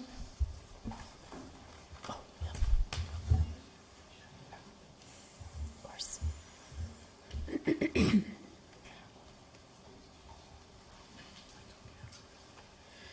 Hi, Paul Milne, 52 Livingston Street in Wethersfield. Runner. I'm glad the water quality is improving in the Sound. I'm glad we're treating our sewage. I think that's a great thing that's happening. But I don't know anybody else in here. I was a little shocked at they think I can spend 2% of my income on this. I don't have any other solutions to offer you, but I did want to point out just a little bit of finagling in my head as I saw some of those graphs.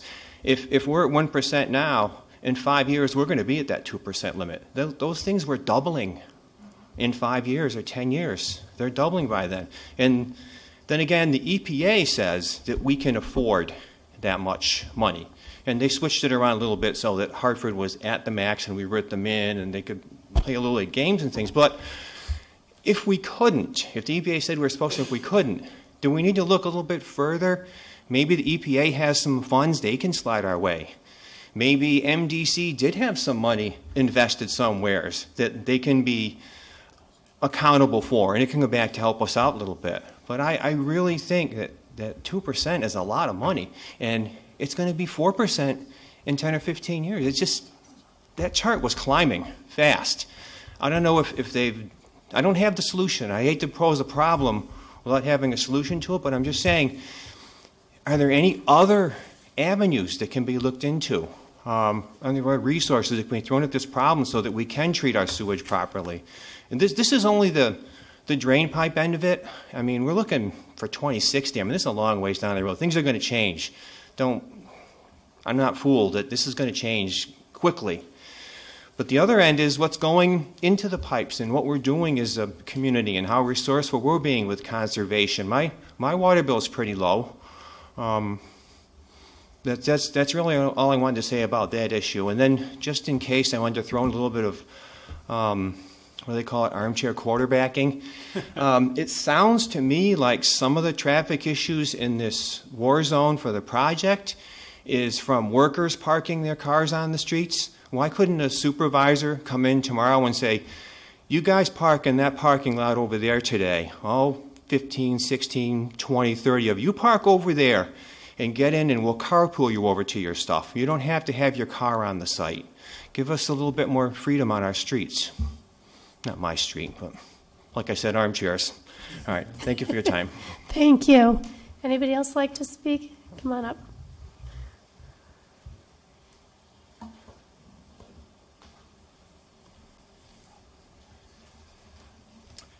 Good evening, David Krug, 149 Broad Street.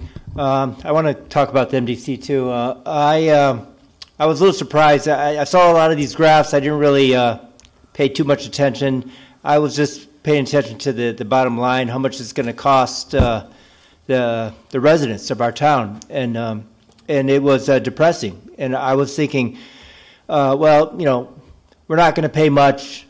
When it's over, when they're done, our prices will go down, but that won't be until 40 years. So in 40 years, I'll be one step away from the grave. So I'm going to be paying for the rest of my life, basically, as long as I'm living in Wethersfield.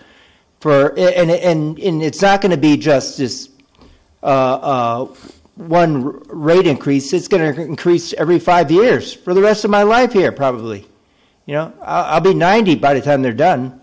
And you look at Middletown Avenue, I hope that that's not what we're going to see for the next 40 years, streets like Middletown Avenue, because that, you know, if that's the case, then our rates might go down a little bit if they figure a property value, because our property values will go down if we have streets looking that bad for 40 years. You know, it's very depressing just to think of.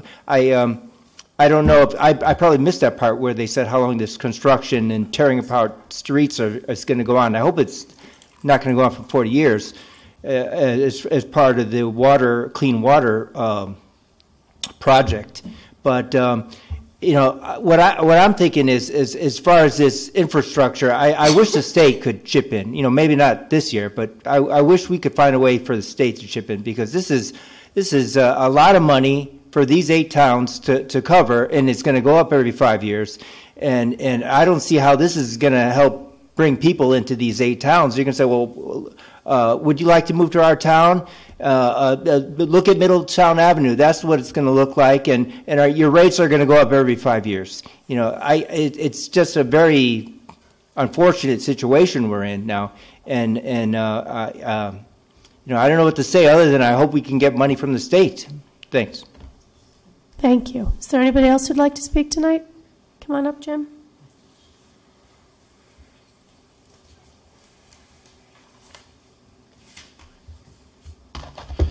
Jim Woodworth, 33 Mill Street. I can't not say anything about Mill Street and the project that's been plaguing us all. But I'm with Rob Geary in the sense that this is going to be done pretty soon. And the lady that lived on Folleybrook, this is going to be the bypass to the bypass. And I know how the sidewalks never got completed, because when they built houses at a certain time, they said put sidewalks in, but they never connected them. And when that floodgate is opened, which it will only be before Thanksgiving, hopefully, the traffic is going to go crazy. And we are going to need all of those traffic shortening, traffic calming techniques that we've been talking about on the bicycle pedestrian committee. And I hope that those can be applied, and certainly we have to rebuild half the street, that those things get applied. As Rob is saying, out of Casey Lane, no sidewalk on either side. They never completed the sidewalks from the Middletown Avenue to the railroad tracks, and people have to walk in the center. When that traffic comes back, sometimes it's bumper to bumper anyway. So that's really important, and I'm thinking one of those traffic strips, and just as you pass from Maple Street into Middletown Avenue. Anyway, I came here really to talk about vote yes on the Keisha referendum to save that farm. It's such an opportunity. Everybody's got thoughts about how it should be. There's the scenic view of a farm in Wethersfield that's so developed. True, there is the Wilkes farm, but this is a unique farm. It's on a different corner. It has a 1918 barn. That's historic, even though we think of 300 years old as historic, but this is historic 20th century dairy barn. It is that soil that is prime soil, and we have the need for the fields, especially fields where you could include the parking, which will solve a parking problem on that road, which is another traffic problem, and that's got to all be dealt with. So anyway, we have this opportunity, as the young man described, and as I know as a Great Meadows Conservation Trust guy, that when there's a piece of property that's available because you have a willing seller, you got to grab it, and this is the last big piece. So vote yes on the question number 3. Question number 2, 1 and 2 also, but that's another subject. Thanks. Thank you, Jim. Is there anybody else who'd like to speak? Tom?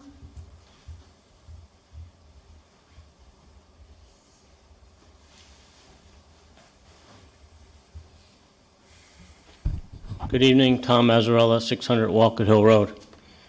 I wanted to speak briefly about MDC, not particularly about what was raised today. The ad valorem concept. Is there any, let's say, I would hope there's some long-range plan to try and get us off this ad valorem concept. It just makes no sense whatsoever for a person to live in Hartford and pay less to flush their toilet than it does for a person in Wethersfield. It's just the bottom line. Tying a sewage flow to the value of a property makes no sense whatsoever. I happen to live in a large home that I think I bumped my head when I moved there, but there's only 2 people living there. I could count how many times we flush the toilet or run water down the drain, and we're going to pay a ton more money for our sewage bill through the ad valorem process. It's just not right. And I don't know how the town of Wethersfield can go about forcing a change. Maybe getting along with other high-paying members. Obviously, somebody from Hartford's not going to try and make the switch because it's going to work in the opposite direction for them. Their sewage bill's going to go up to where it should be. I just think something should be done, and this is not a short-term thing. This is a long-term thing. Maybe it takes 10 years, but I would hope there's some way we could start doing that. I know you always get consumed trying to put out the fire that's closest to you. This is maybe a pie-in-the-sky dream, but I think something should be done to try and head down that direction. The other item, totally unrelated, has to do with planning. I know there was a lot of comments tonight about, somebody's going around saying we need a plan, we need a plan. Well, that's me. I think we need a plan for everything we do. I think that's the way a town should be run. And the planning that I'm talking about has to do with planting of trees on our roadways. There's a program where we're replanting trees on the snow shelf. Well, just down the street from me on Walcott Hill Road, there was 3 trees just planted. The snow shelf is, I didn't measure it, but the snow shelf's probably average. It's probably 8 or 10 feet. And there's power lines, utility lines, in the center of that snow shelf, and they planted the trees there under the lines. Now, hopefully they picked a variety of tree that doesn't grow that fast, which I think they did, but it is going to grow eventually up to the point where the town of Wethersfield is going to have to spend money to trim trees. Worse than that, they planted them close to the sidewalk. The sidewalks that constantly get uplifted by roots, which the town, when they take a tree down like that, the town goes out and pays for the replacement of the sidewalk that the town tree roots damaged. But that's more cost to the town of Wethersfield. The concept of planting trees on a snow shelf has really become obsolete because everybody wants to have this nice tree-lined street, but the reality is we're now using salt, and salt to remove snow is not good for trees.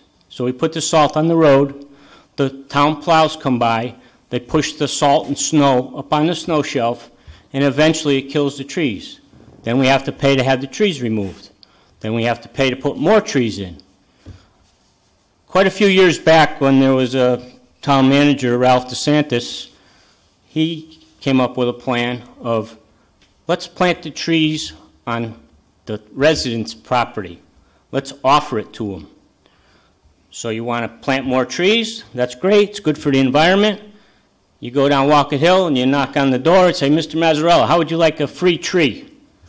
We'll put it on your front lawn. We'll place it there for you. And we'll place it such that it's located away from the street away from the power lines and away from the sidewalks. And 9 out of 10 people say, hey, that's great, I got something for free. But you accomplished the same task. Thank you. Thank you. Is there anybody else who'd like to speak tonight? Mr. Rue, come on up.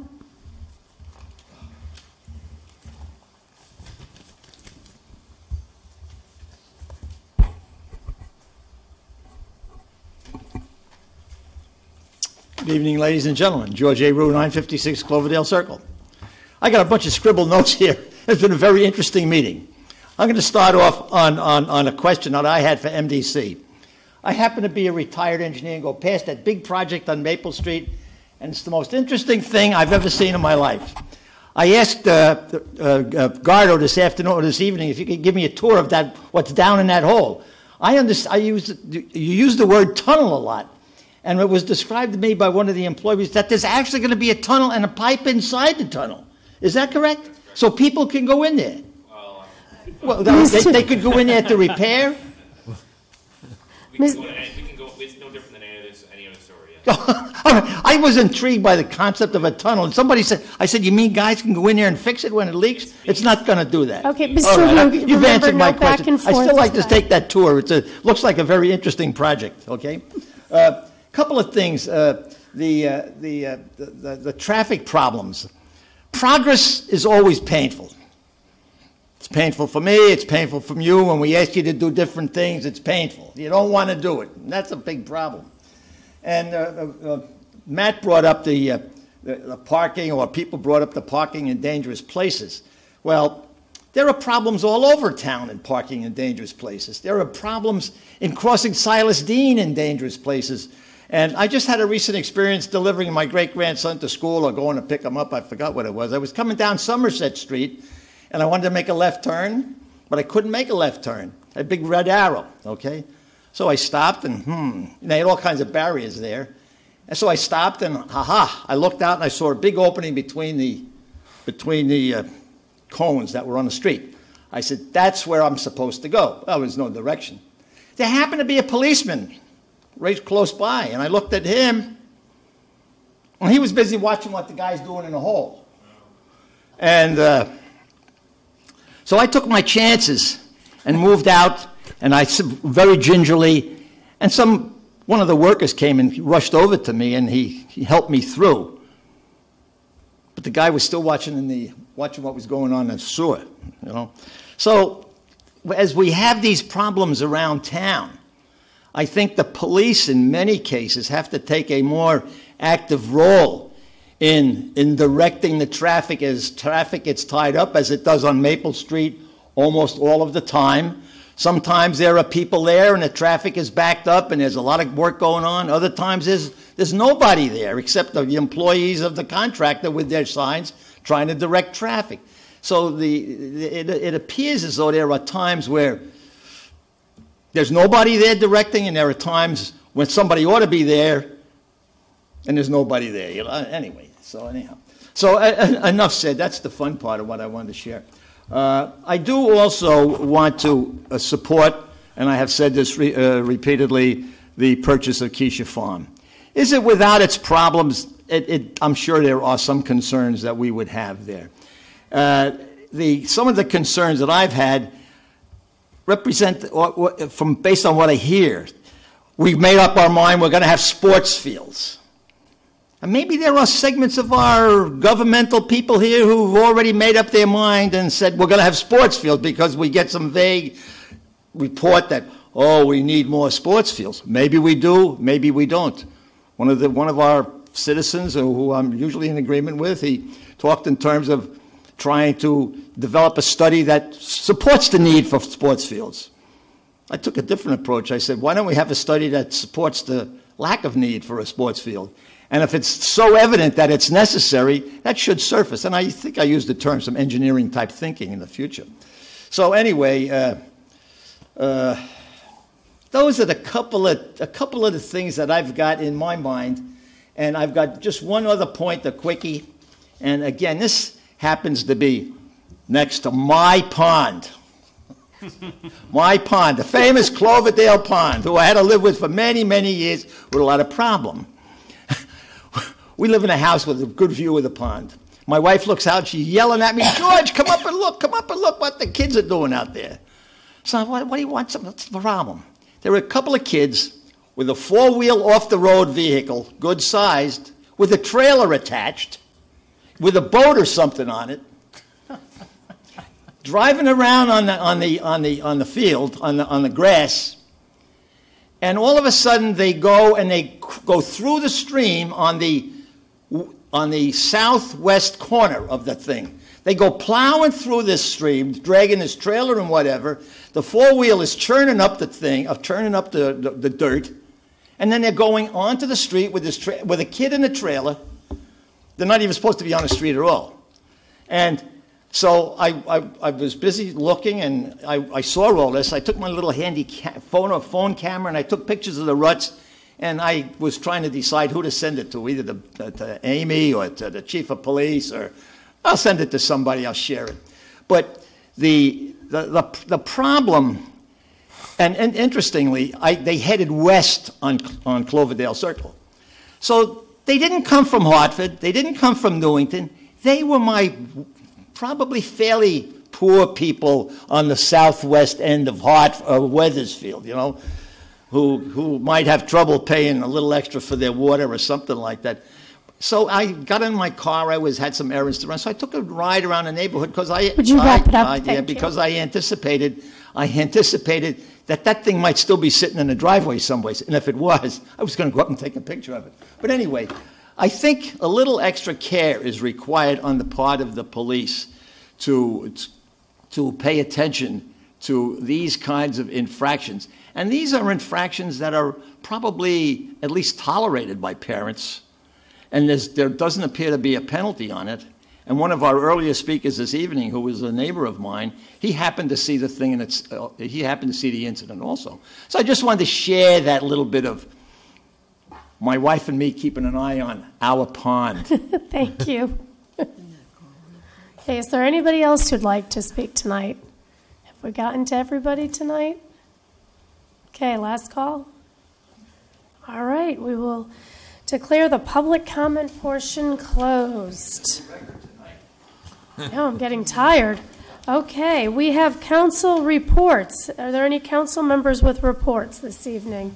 Councilor Breton? Thanks, Mayor. I wanted to just remind folks of the bike walk open house that is occurring on October 30th, 6:30 at the Pitkin Community Center. And it's an open house to welcome the community to showcase the progress and present work and get support and information in terms of building the master plan for the bike and walk effort. So, yeah, to help make Wethersfield more bike and walk friendly. Thank you. Any other reports? Councilor Latina. The Disabilities Committee met in September, and one of the highlights from the meetings that they would like to have everybody know about is they've been talking about doing a new grant program that they would hand out quarterly. It's a $250 grant to a deserving applicant, and they'll start that in January, so we should start seeing some press releases and some information regarding that. So it's a nice new program, and they're very thankful that we kept them independent.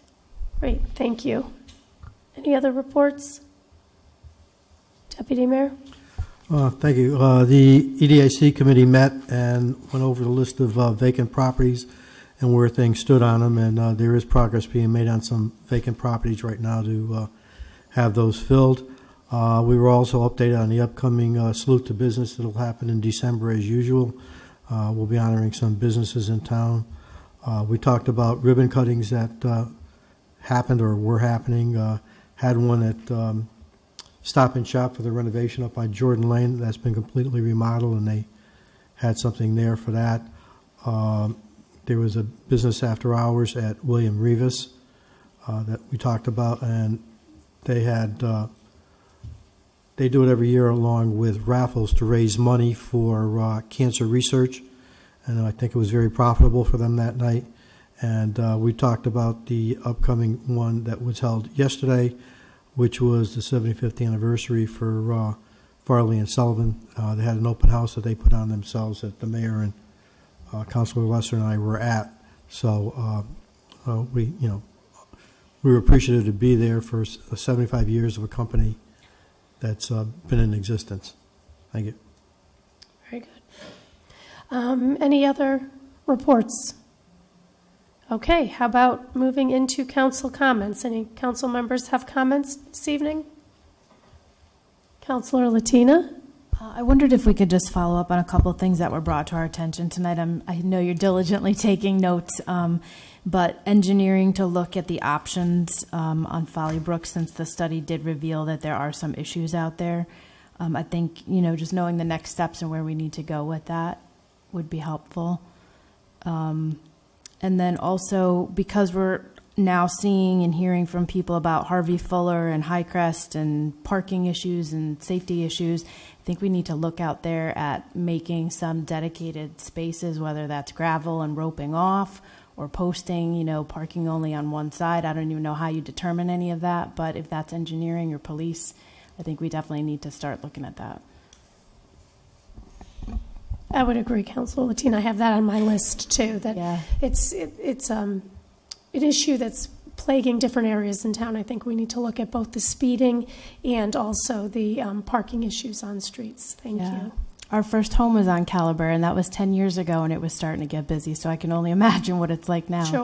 Sure, I agree. Other comments down that end? Sure. Go ahead, Councilor Hurley. I agree with Jody about what she said, so I won't repeat it. I was also at Farley and Sullivan. I missed you guys, but I was down there at their open house. I would just like to talk about Keisha Farm for a minute. I wasn't a big proponent of Wilkes Farm only because of the way it was purchased. We limited the purchase. We can't really do anything with the land. It would have been nice. There's a lot of land. It would have been nice to put a few fields on there, which probably would have limited the need for Keisha Farm. And the road thing that somebody talked about was also, you could still put houses on the road sections of Keisha Farm in it. You don't have extra roads or extra services. But if the town residents do pass Keisha Farm, I fully support recreation fields there. I think when this first came up, that was the idea that we needed more land for recreation fields. So I would fully support recreation fields going on that land. Are there other comments? Go ahead, Councilor Rell. I too would, echo Mike's support for recreational fields for Keisha property. I supported it. It was a tough decision to support, not so much for the economic development side, but for, what are we going to actually do with this property? I don't want the town to purchase it if the public agrees in November to purchase it and not have a plan for what to do with it. I would like to have as much information to the public as possible. I know, we're getting kind of close within 3 weeks to Election Day. But afterwards, if the public does approve on the ballot in November the purchase of it, I would like to see something planned out for within 12 months. If we can get something within a year after the purchase to say exactly what the plan is, to break the parcels down by wetlands, how much of the property cannot be developed, be it for parking, outbuildings, recreational fields, or even hiking fields, hiking recreation. If we can have a plan that puts out exactly what it can be used for, it's kind of like a sped up process. And I know at the last meeting, Kathy Bagley had mentioned the Mill Woods plan and how that was put together. I think within the next 12 months, we should have that so that we know if this prospective property is only good for passive recreation, hiking trails, or something like that. We do have Wilkes property that is already used for that point. If we look at it and it says that it can't be used for much because the property is I don't know what a brownfield would be for open space, but if there's too many hazardous materials or if it's too wet and it can't be used for recreation. I think the public needs to know that within a certain amount of time. If we don't get that information, or if that information shows that it can't be used for, sports fields, then I think at that point the town should consider other options for it. We would be the owners of this property, and if it lays vacant or fallow for too long, I don't want that to be a burden on the taxpayers who are voted for it this November. If I might just add a little information, if the voters do approve this in November, the town won't actually purchase it until sometime in March, probably, sometime in the spring. There'll be a process that we have to go through. There'll be an environmental study. There'll be soil samples. So if something really detrimental came up, it would derail the sale of the property. Then if the voters vote in November to purchase it, then we take on that study and the environmental and the soil samples. And then at that point, we would own it next spring. So we're already out till the spring. And it's my understanding that a master plan process could take between 9 months and a year to conclude. So we are looking at more like an 18-month time frame in order to have a master plan in place. That doesn't mean that we're not actively involved in the process, which I think everybody at this council dais has said we support fields. And it's our intention to do that. And we will still be here in office, the 9 of us, come March, so that we would be able to, at that time, once we own the property, if it is approved in November, would then be able to go out and hire a consultant to undertake that master plan. So I am confident that we can move forward with making fields there, as long as the master plan shows that the topography or the whatever is appropriate for the fields. So I fully support fields on that property. We do know there's 4 or 5 acres of wetlands. We know there's a barn on one part, and that property may not be suitable for fields. We'll have to wait and see what the master plan says. Like Mr. Orsini said, we would need some restrooms, we would need some parking lots. So, and I think all of that will be fleshed out in this master plan. But the timeline may be longer than 12 months, just because of the nature of the purchase by the town. So that's my 2 cents on that. Are there other people? And the other thing is the explanatory text will be going out at the end of this week, so it should reach homes maybe Saturday, maybe Monday of next week, because there are people in town who aren't familiar with this referendum question, and hopefully the explanatory text will allow people to see what we're talking about when we're talking about the Keisha Farm purchase. So anyway, do other people have comments? Just to Bob Young, I'm not sure why he got the old appraisal from the owner, but the town did get an appraisal sometime in 2018. I can't remember the exact date. And the town attorney said that's part of our negotiations and isn't available to the public at this time. Okay. But the Keisha appraisal was not done on our behalf, so that was available to him. So Bob probably should have known that. But we did, and part of the reason that it took a while to get to him is we had to have that conversation with the town attorney, and we also did speak, well, I didn't, the town spoke to the Keisha family to let them know that the appraisal was going to be made public. So we weren't hindering the process, we were going through the proper procedure for it. The council members, Councilor Breton. Yeah, thank you. I also support the purchase of Keisha Farms. I supported it when we were voted to bring it to referendum for public vote. I've talked to a lot of folks in the last few weeks at community events, and I think there was a lot of positive support. Many of those folks were are involved in sports and support it with their children in youth sports or coaches and the like. And, it really is a great opportunity, like everybody said. I think I'm just preaching to the choir. Everybody's in support of this. A couple of points of clarification. The land,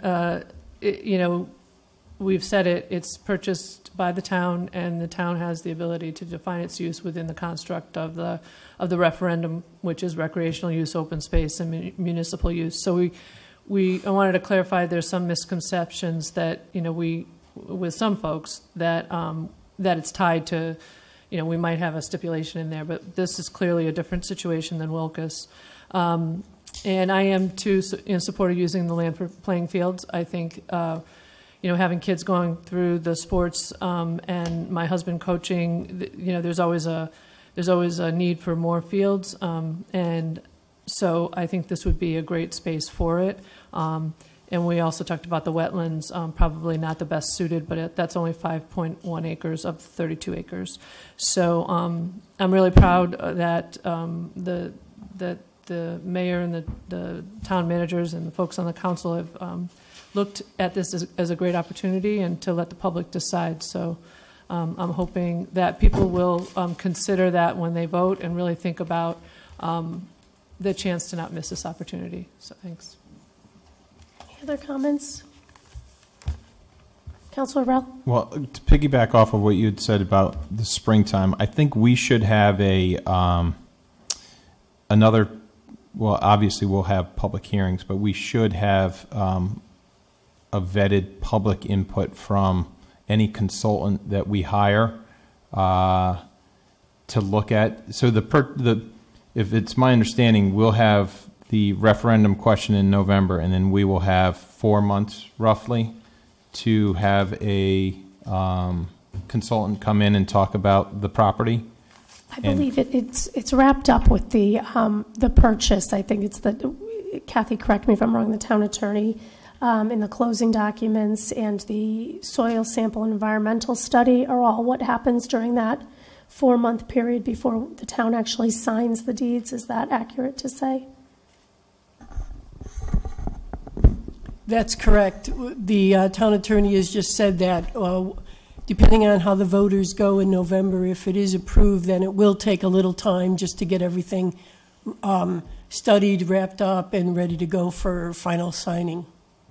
Then I think we should have some type of public input at that point, just so that they know.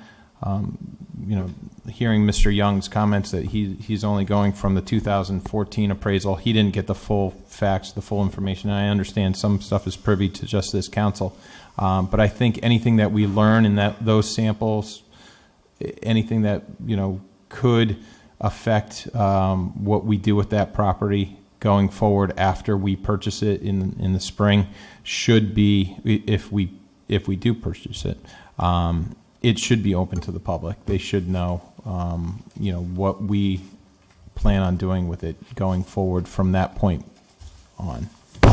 So it would just be my recommendation that we have some type of public forum for the public to know, at least at that point of which we buy it, what our plans are for that property. I mean, it won't have the full master plan that will say X number of fields and what sports will be involved. But I think at least when we sign the deed and we own the property come springtime, that we give the public an opportunity to hear from not only us, but from whatever consultant we have, what the plans are and what that property could tolerate, I guess. Mm-hmm. Any other comments? Okay. I just had a few others. I did mention the explanatory text is going out at the end of the week. The 23rd annual scarecrows along Main Street are up, so if you get a chance, stop by and check out that display. I would like to thank town staff for their assistance. It was a busy weekend in Old Wethersfield. Town staff was out all weekend assisting with the Cove Carnival, and thank the Keene Foundation for hosting that again this year. It's a great community event. Also, town staff was involved with the Mikey's Place 5K on Sunday morning. Kathy was here all weekend. Thank you, Kathy. And finally, the Tourism Commission is holding its annual photo contest, and those photos appear in our annual report.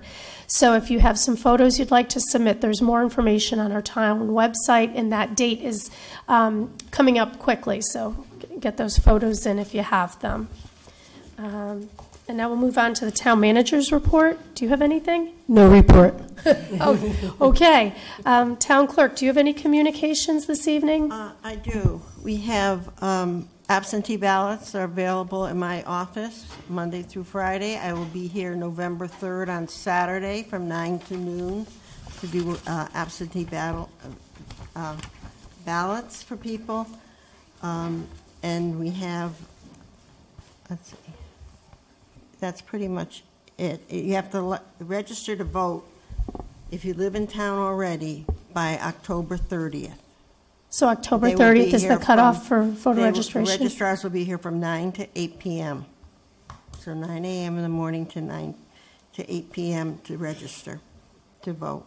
Thank you. And did you receive some letters from public comment? Yes, I do. I have one from Melanie Adams Borgen. My family lives in Wethersfield. My children, Maven and Anthony, both attended Charles Wright Elementary School. Last year, my daughter Maven was diagnosed with brain cancer, which is terminal upon diagnosis with a prognosis of 9 to 12 months. She fought hard for 8 months before succumbing to cancer. She never got to celebrate her 7th birthday. Although she was only a kindergartner when diagnosed, Charles Wright Elementary supported our family through her diagnosis by buying Team Maven shirts, planning fundraisers, a last day of radiation celebration, awareness days, and by planting and dedicating a tree on school grounds in her memory. We are eternally grateful to have the support of the administration, staff, teachers, students, parents, and the whole community of Charles Wright Elementary. We now desire to give back to the children in a way that also furthers the memory of our daughter Maven. I am singing the praises of the Charles Wright community because I believe it is, as a sign outside its doors says, the Pearl of Wethersfield. I also believe they are being underserved by the town in parts, in particular, who is in charge of maintaining the grounds around the school. Charles Wright has been in need of new blacktop for a number of years as the play surface behind the school has become unsafe for children to play on, particularly in the winter months when it heaves. Last school year, Principal Glenn Horter drew up an amazing plan to resurface and expand the blacktop behind the school so the children can play without hazards. At the same time, I was informed at the school that my family and I are willing to donate a swing set to the school as a way of giving back to the community while honoring the memory of my daughter. At the time, I was naive enough to think that since I'd secured the funds to purchase a swing set, that the process of getting the swing set on school grounds would happen quickly and smoothly. I was wrong. From what I know, the plan for the blacktop and for the swing set has been denied because when it went out to bid, there was only one bidder, and that bid was too high. After that, the town council decided to reallocate funds to removing oil tanks from several school properties around town, and so I've been told. This has left Charles Wright Elementary yet again without a proper and safe play surface and without a swing set that would offer sensory and motor skills development to children.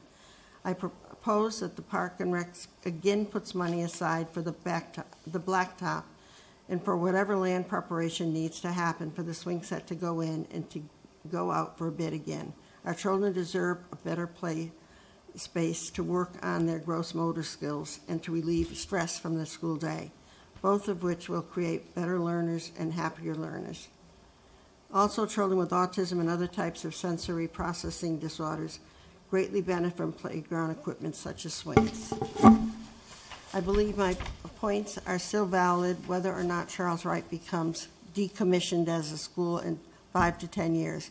5 years is how long my kindergartner, Anthony, has left at Charles Wright.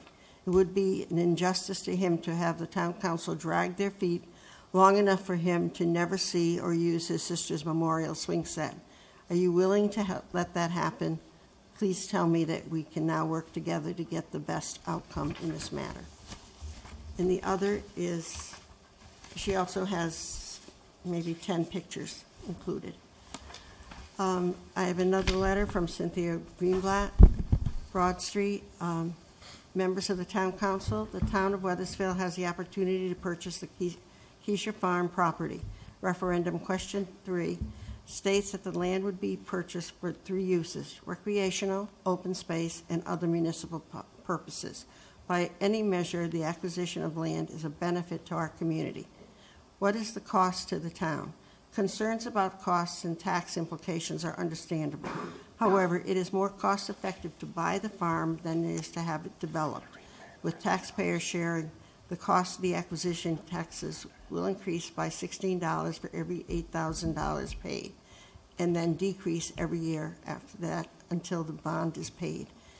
What is the property worth? The benefits of this purchase makes it priceless. Some of the farm property abuts Highcrest School and can become part of that campus. The land can be used for recreational purposes, and with community input and planning, it will be supported and expanded for our youth sports programs. The preservation of the land will limit the costs associated with the possible increase of school-age children. As an added incentive, property adjacent to or near open space has a demonstrated higher value, increasing our tax revenue. How will this impact the environment? Land will be preserved as open space, adding to our greenway, purifying our air and absorbing the rains and snow. Wetlands that comprise about 5 acres of the property will support wildlife and clean water, while established habitats will be protected. All of this adds to the beauty of our town, one of the primary reasons for so many families choose Wethersfield as a place to call home and stay for generations. One of 2 things will happen. This property will either be bought by the town, allowing our community to control the future of the land, or it will be bought by developers for their profit, and we will pay for services of the development. This is the decision before us on November 6th. Join me on voting yes for question 3. Thank you, Dolores. And Kathy, would you just follow up on the first letter? I know you've spoken to Mrs. Borgen, and you've addressed some of her concerns. Would you just let the rest of the council know about that conversation? Sure. I had a phone conversation with Melanie regarding both the swing set and the basketball court and the blacktop area behind the school. I let her know that the information she had was incorrect about the money being not available for the basketball court or the play area. Council never took that money, and I let her know that that money is still there. We're ready to go back out to bid with it again in the early spring, so that once school gets out in June, that we'll be putting in that new blacktop, the basketball court, and do all of that work. So she understood that. I also explained to her that I'll be meeting with the PTO to discuss with them the swing set, the location, excuse me, the best place for that at the school. If you can appreciate, Charles Wright has a very limited outdoor grass areas, and to put in a swing set takes a little time and effort. And the safety zone, most people don't realize for a swing set, is fairly large because of everything the kids do with the swings besides just swing on them. So we have to make sure we put it in an appropriate area. So the PTO is aware that we're available to meet with them, and they're going to be in touch with us in the very near future to set that up. And I'm going to keep Mrs. Borgen advised of that as we go through this process. So she was good with all that information. And we did go out to bid on it, and the quote was way higher. We only had one bidder, and the amount was just way higher than we had anticipated. So your hope is that we'll get several bids, and it'll be a better price in the spring. Is that right? We should get competitive bids. We were trying really hard to get it done this past summer, and we went out and only got one bid, and we think the bidder just threw in a number just to see if we would take it, and it was way over budget, and we could not do it. We did try to do it very quickly over the summer. It didn't happen, but they're aware of that now, and we're going to move forward with it. And they know it's one of my priorities because it takes us a long time sometimes just to make those projects get to the top of the list, and there's no way we were giving up that money. Okay, thank you. Now moving into our council action, we have some Resignations. I have a resignation from the Planning and Zoning Commission. Antonio Margiato, 155 Stocking Mill Road. Second. Okay, we have a motion and a second. Any discussion? All in favor? Aye. Any opposed? Any abstentions? Motion passes. Are there other resignations? Yes, for the Senior Citizens Advisory Committee, resignation of Barbara Higaby, 126 Valley View Drive. Her term was from 9/17/18 to 6/30/20. From the Wethersfield Advisory Commission for People with Disabilities, Reno Ray Lampro, 108 Meadowview Drive, term of 7/1/17 to 6/30/19. From the Wethersfield Heritage Commission, Elizabeth Thompson, was formerly the Historic District Representative. So area, she's at 148 Clearfield Road from 9/17/18 to 6/30/21. Okay, do I have a second? Second. Okay, we have a motion and a second. Any discussion? Okay, seeing none, all in favor? Aye. Aye. Any opposed? Any abstentions? Okay, motion passes. We also have some appointments to boards and commissions. I have two appointments to the Youth Advisory Board. Dylan Knapp for the under 21, 37 Round Hill Road, 10/15/18 to 6/30/21. And Eric Knapp as a town employee for the Wethersfield Police Department, 10/15/18 to 6/30/21. Do I have a second? Second. Okay, we have a motion and a second. Is there any discussion? Seeing none, all in favor? Aye. Aye. Opposed? Excuse me? Yep. Do you have Wethersfield Advisory to fill a vacancy? Oh, John Beretta. Yeah, well, we were just doing, oh, you want me to read them all? Sorry. Wethersfield Advisory Committee for People with Disabilities, another appointment, John Beretta, 40 Tollgate Road, 10/15/18 to 6/30/19. Okay, thank you. So we have the three of them, motion for the three of them and seconded. All in favor? Aye. Aye. Any opposed? Any abstentions? Motion carries. Thank you. Are there more appointments? Yes, to the Senior Citizens Advisory Committee, Pastor Philip D. Barnes, 840 Silestein Highway, for a period 10/15/18 to 6/30/20. And the Planning and Zoning Commission, from alternate to regular member, Dan A. Silver, 23 Orchard Brook Drive, from 10/15/18 to 6/30/19. Okay, we have a motion. Do we have a second? Second. Okay, any discussion? Seeing none, all in favor? Aye. Aye. Opposed? No. No. Okay. Dolores, do you have that? Yes. Any abstentions? Motion passes. All right. The unfinished business is remaining on the table. We move into other business. Wethersfield Town Council 2019 meeting dates. Do we have a motion? Councilor Forrest. Move to approve the meeting dates of the Wethersfield Town Council for the year 2019 as detailed in the agenda. Okay, very good. Do we have a second? Second. All right, any questions, any comments? Councilor Rell. Just, it's a comment, and I'd probably put it into a motion.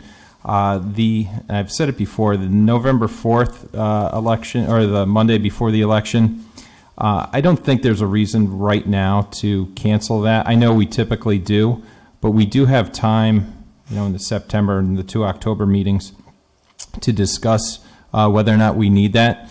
To cancel it right now, not knowing what could possibly happen in, early November, late October, you have no idea if there's an October snowstorm or anything. And I understand we can always have a call for a special meeting, but there's probably no reason to have a call for a special meeting if we do have one already scheduled for November 4th. So I would make a motion not to cancel the Monday, November 4th meeting, and that if we do need to cancel it due to whatever people do before election, that we make that decision in October or anytime before. Okay, is there a second? I'll second. Okay. I've had conversations with the Registrar of Voters who have indicated that they do need to set up this space the day before the election. And that was one of the driving forces in canceling the meeting. Mr. Hurley. Good night. You did, and your wife asked me to make sure we canceled the meeting so she could set up council chambers. Watching at home, too. I still agree with Michael Rell. Very well. I'm not going to support that personally because I have heard from town staff that they do need that day to set up the council chambers. So there is a motion for an amendment. All in favor for the amendment? Aye. Aye. Okay. Those opposed? No. No. Any abstentions? Okay, the motion fails. We have the original motion on the table. Is there any more discussion? Okay, seeing none. All in favor? Aye. Opposed? No. Abstentions? Okay, motion passes. Thank you. Next on the agenda, emergency management grant. Do I have a motion? Move to approve the grant request for an emergency management performance grant. Do I have a second? Second. Okay. Town manager? This is an annual grant that we can apply for through the state of Connecticut. It's an annual grant of approximately $13,184, and that helps cover for us the emergency management director's stipend and certain supplies for the emergency operations center. Okay, are there any questions? Okay, seeing none, all in favor? Aye. Aye. Opposed? Any abstentions? Motion passes. Next, we move on to bids. We have a one bid for rock salt. Do I have a motion? Motion to award the rock salt bill to DRVM for $62.50 a ton and to Eastern Salt for $60.20 a ton. Do I have a second? Second. Okay. Every year, the town goes with our CROG bid for rock salt for when the snows come. We always select the two lowest vendors so that we always have an ample supply of the salt for the winter. And these two bidders were the low bidders at that time. Are there any questions? Councilor Hurley? Just for Kathy. Is the $60.20, that's not a typo because it went down $1 or $2.30 from last time? No, that isn't a typo. I double-checked the bid with CROG. Okay, thank you. Okay, any other questions? Councilor Rell? Just by simple calculation, $187,000 we spent last year. That's roughly $3,000, according to like the 6250 price per ton. That's roughly 3,000 tons in the salt shed or wherever we had to use it. And I know forecasting is not a science, but we are always over, with the exception of 2016. 2015, we were nearly double the amount. Have we budgeted? Do we know how much we've budgeted for this year? Total amount in rock salt? I mean, or is the 150 what that was last year's? Do we have? I don't have this year's, but based on the history that I see here, it looks like we would have done 150,000 again. Okay. Okay. Yeah, it just not knowing, it did go up from 14 to 15, 125. Held steady for 3 years at 150. I don't know if we were going higher than 150 or if we're keeping it at that level. So. I can certainly double check the budget and get back to you on that. Okay. Yeah, if you don't mind. Sure. Thank you. Any other questions or comments? Okay, seeing none, all in favor? Aye. Opposed? Any abstentions? Okay, motion passes. On to, we have no ordinances or resolutions for introduction, so on to the minutes of September 17th. Do we have a motion? Make a motion to approve. Do we have a second? Second. Okay, any changes or corrections to the minutes? All right, seeing none, all in favor? Aye. Opposed? Any abstentions? Motion passes. We have the meeting minutes of October 1st. Do we have a motion? Motion to approve. Second? Okay, any amendments, changes? All right, seeing none, all in favor? Aye. Aye. Any opposed? Any abstentions? Okay, motion passed, motion carries. We are now back into public comment. Members of the public have 5 minutes to speak. Please state your name. Come on up, Mr. Clinch.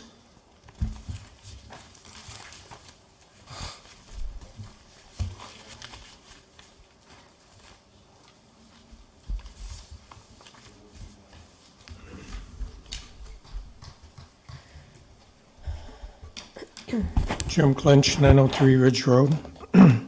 Going back in history a little bit, I want to talk about the assessor. Back in about, I'm just guessing, somewhere around 1996, I bought a car on September the 30th, and next June I got a bill charging me for the month of September. So I went to see the assessor, which was John D'Agato, and I asked him, how come you're charging me for a car that I didn't own? And he says, that's the way it is. We charge you for the whole month. So I got into a heated discussion with him, and he was a fiery guy. And we had some words, and I left.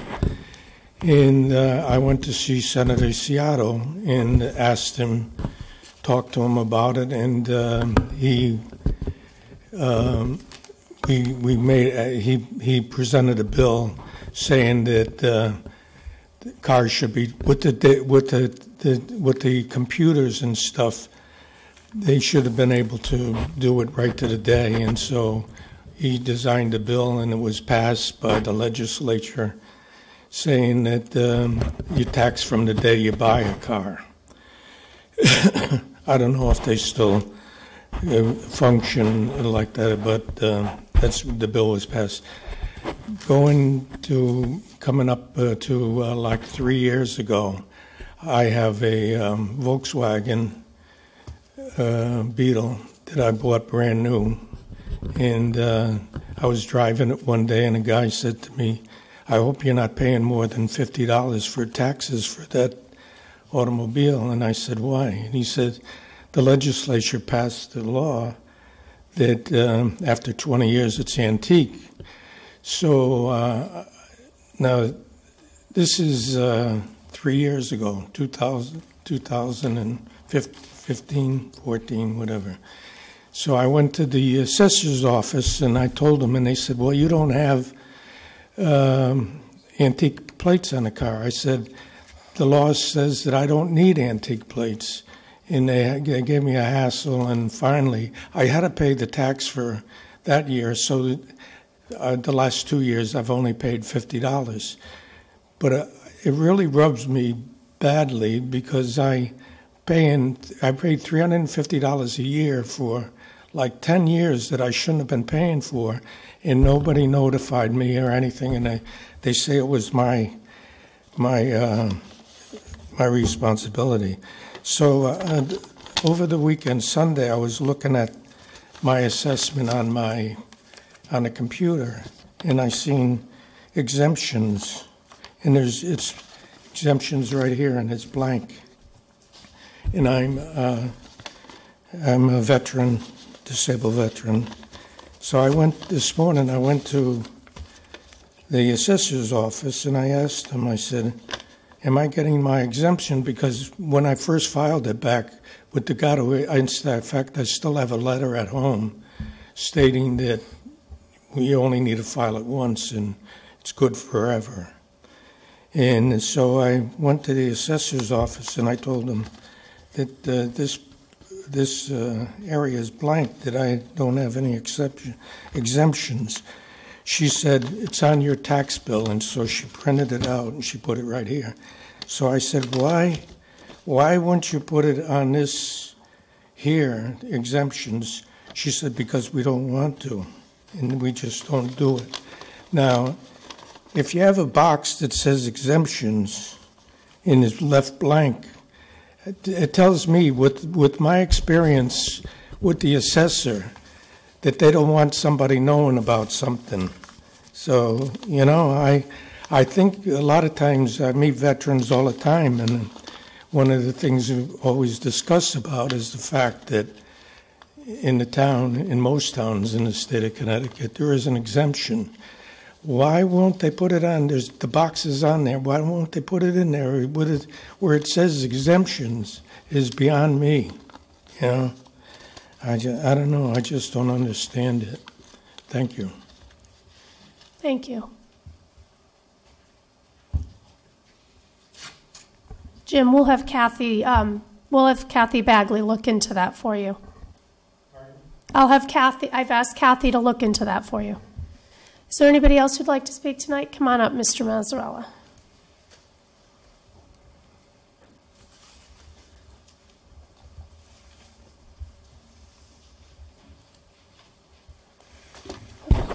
Good evening, Tom Mazzarella, 600 Walcott Hill Road.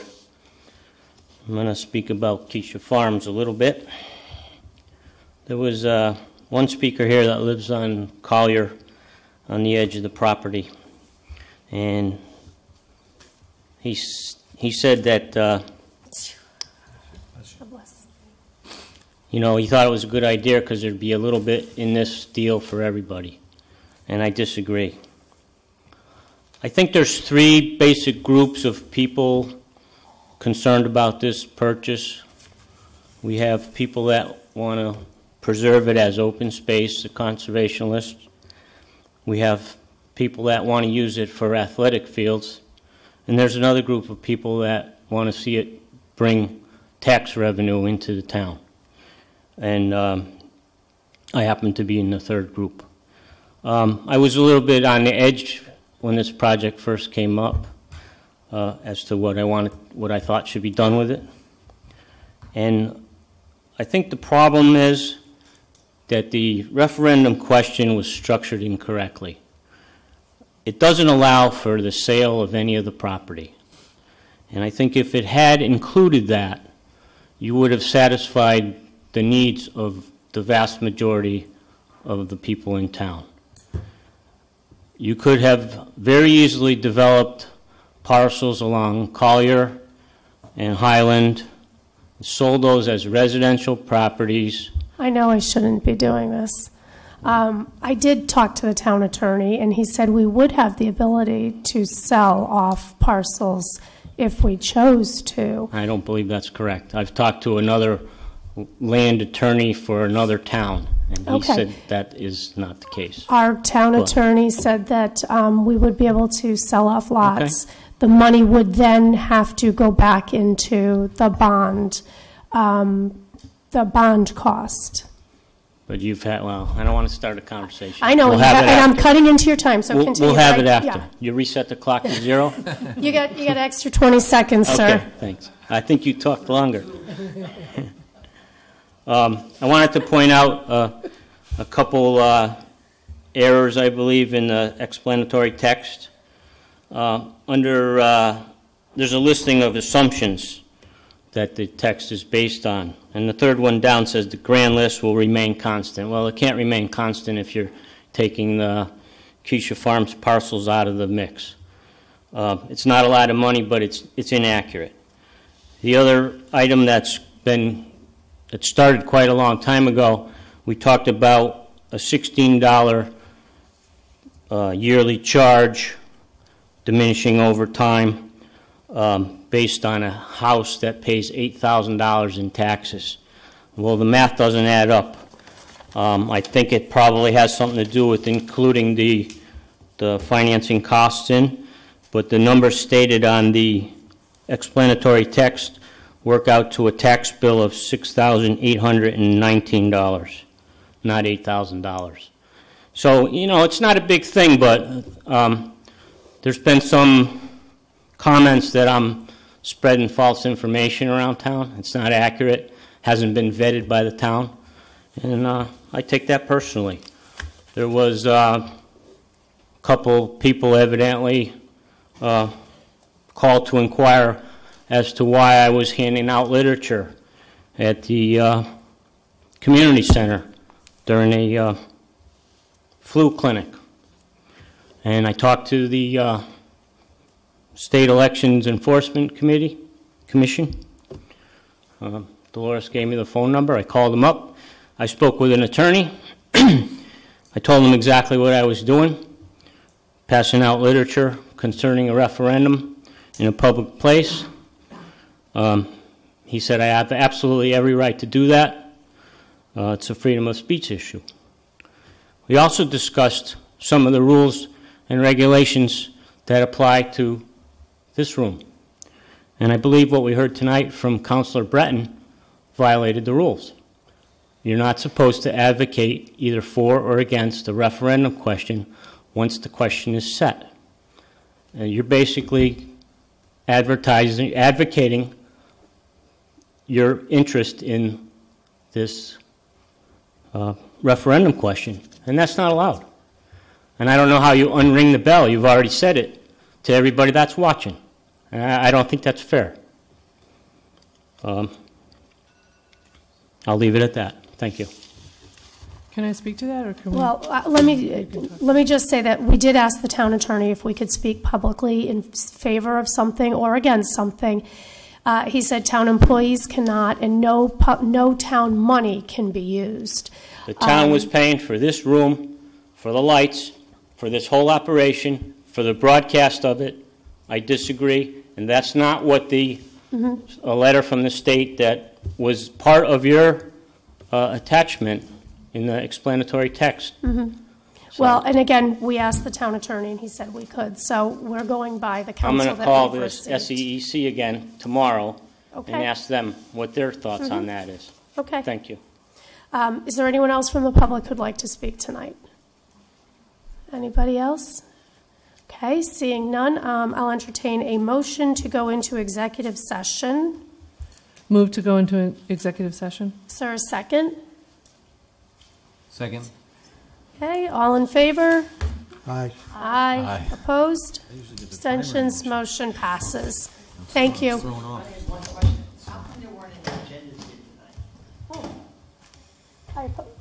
I apologize. I did not know that. Notice that they weren't.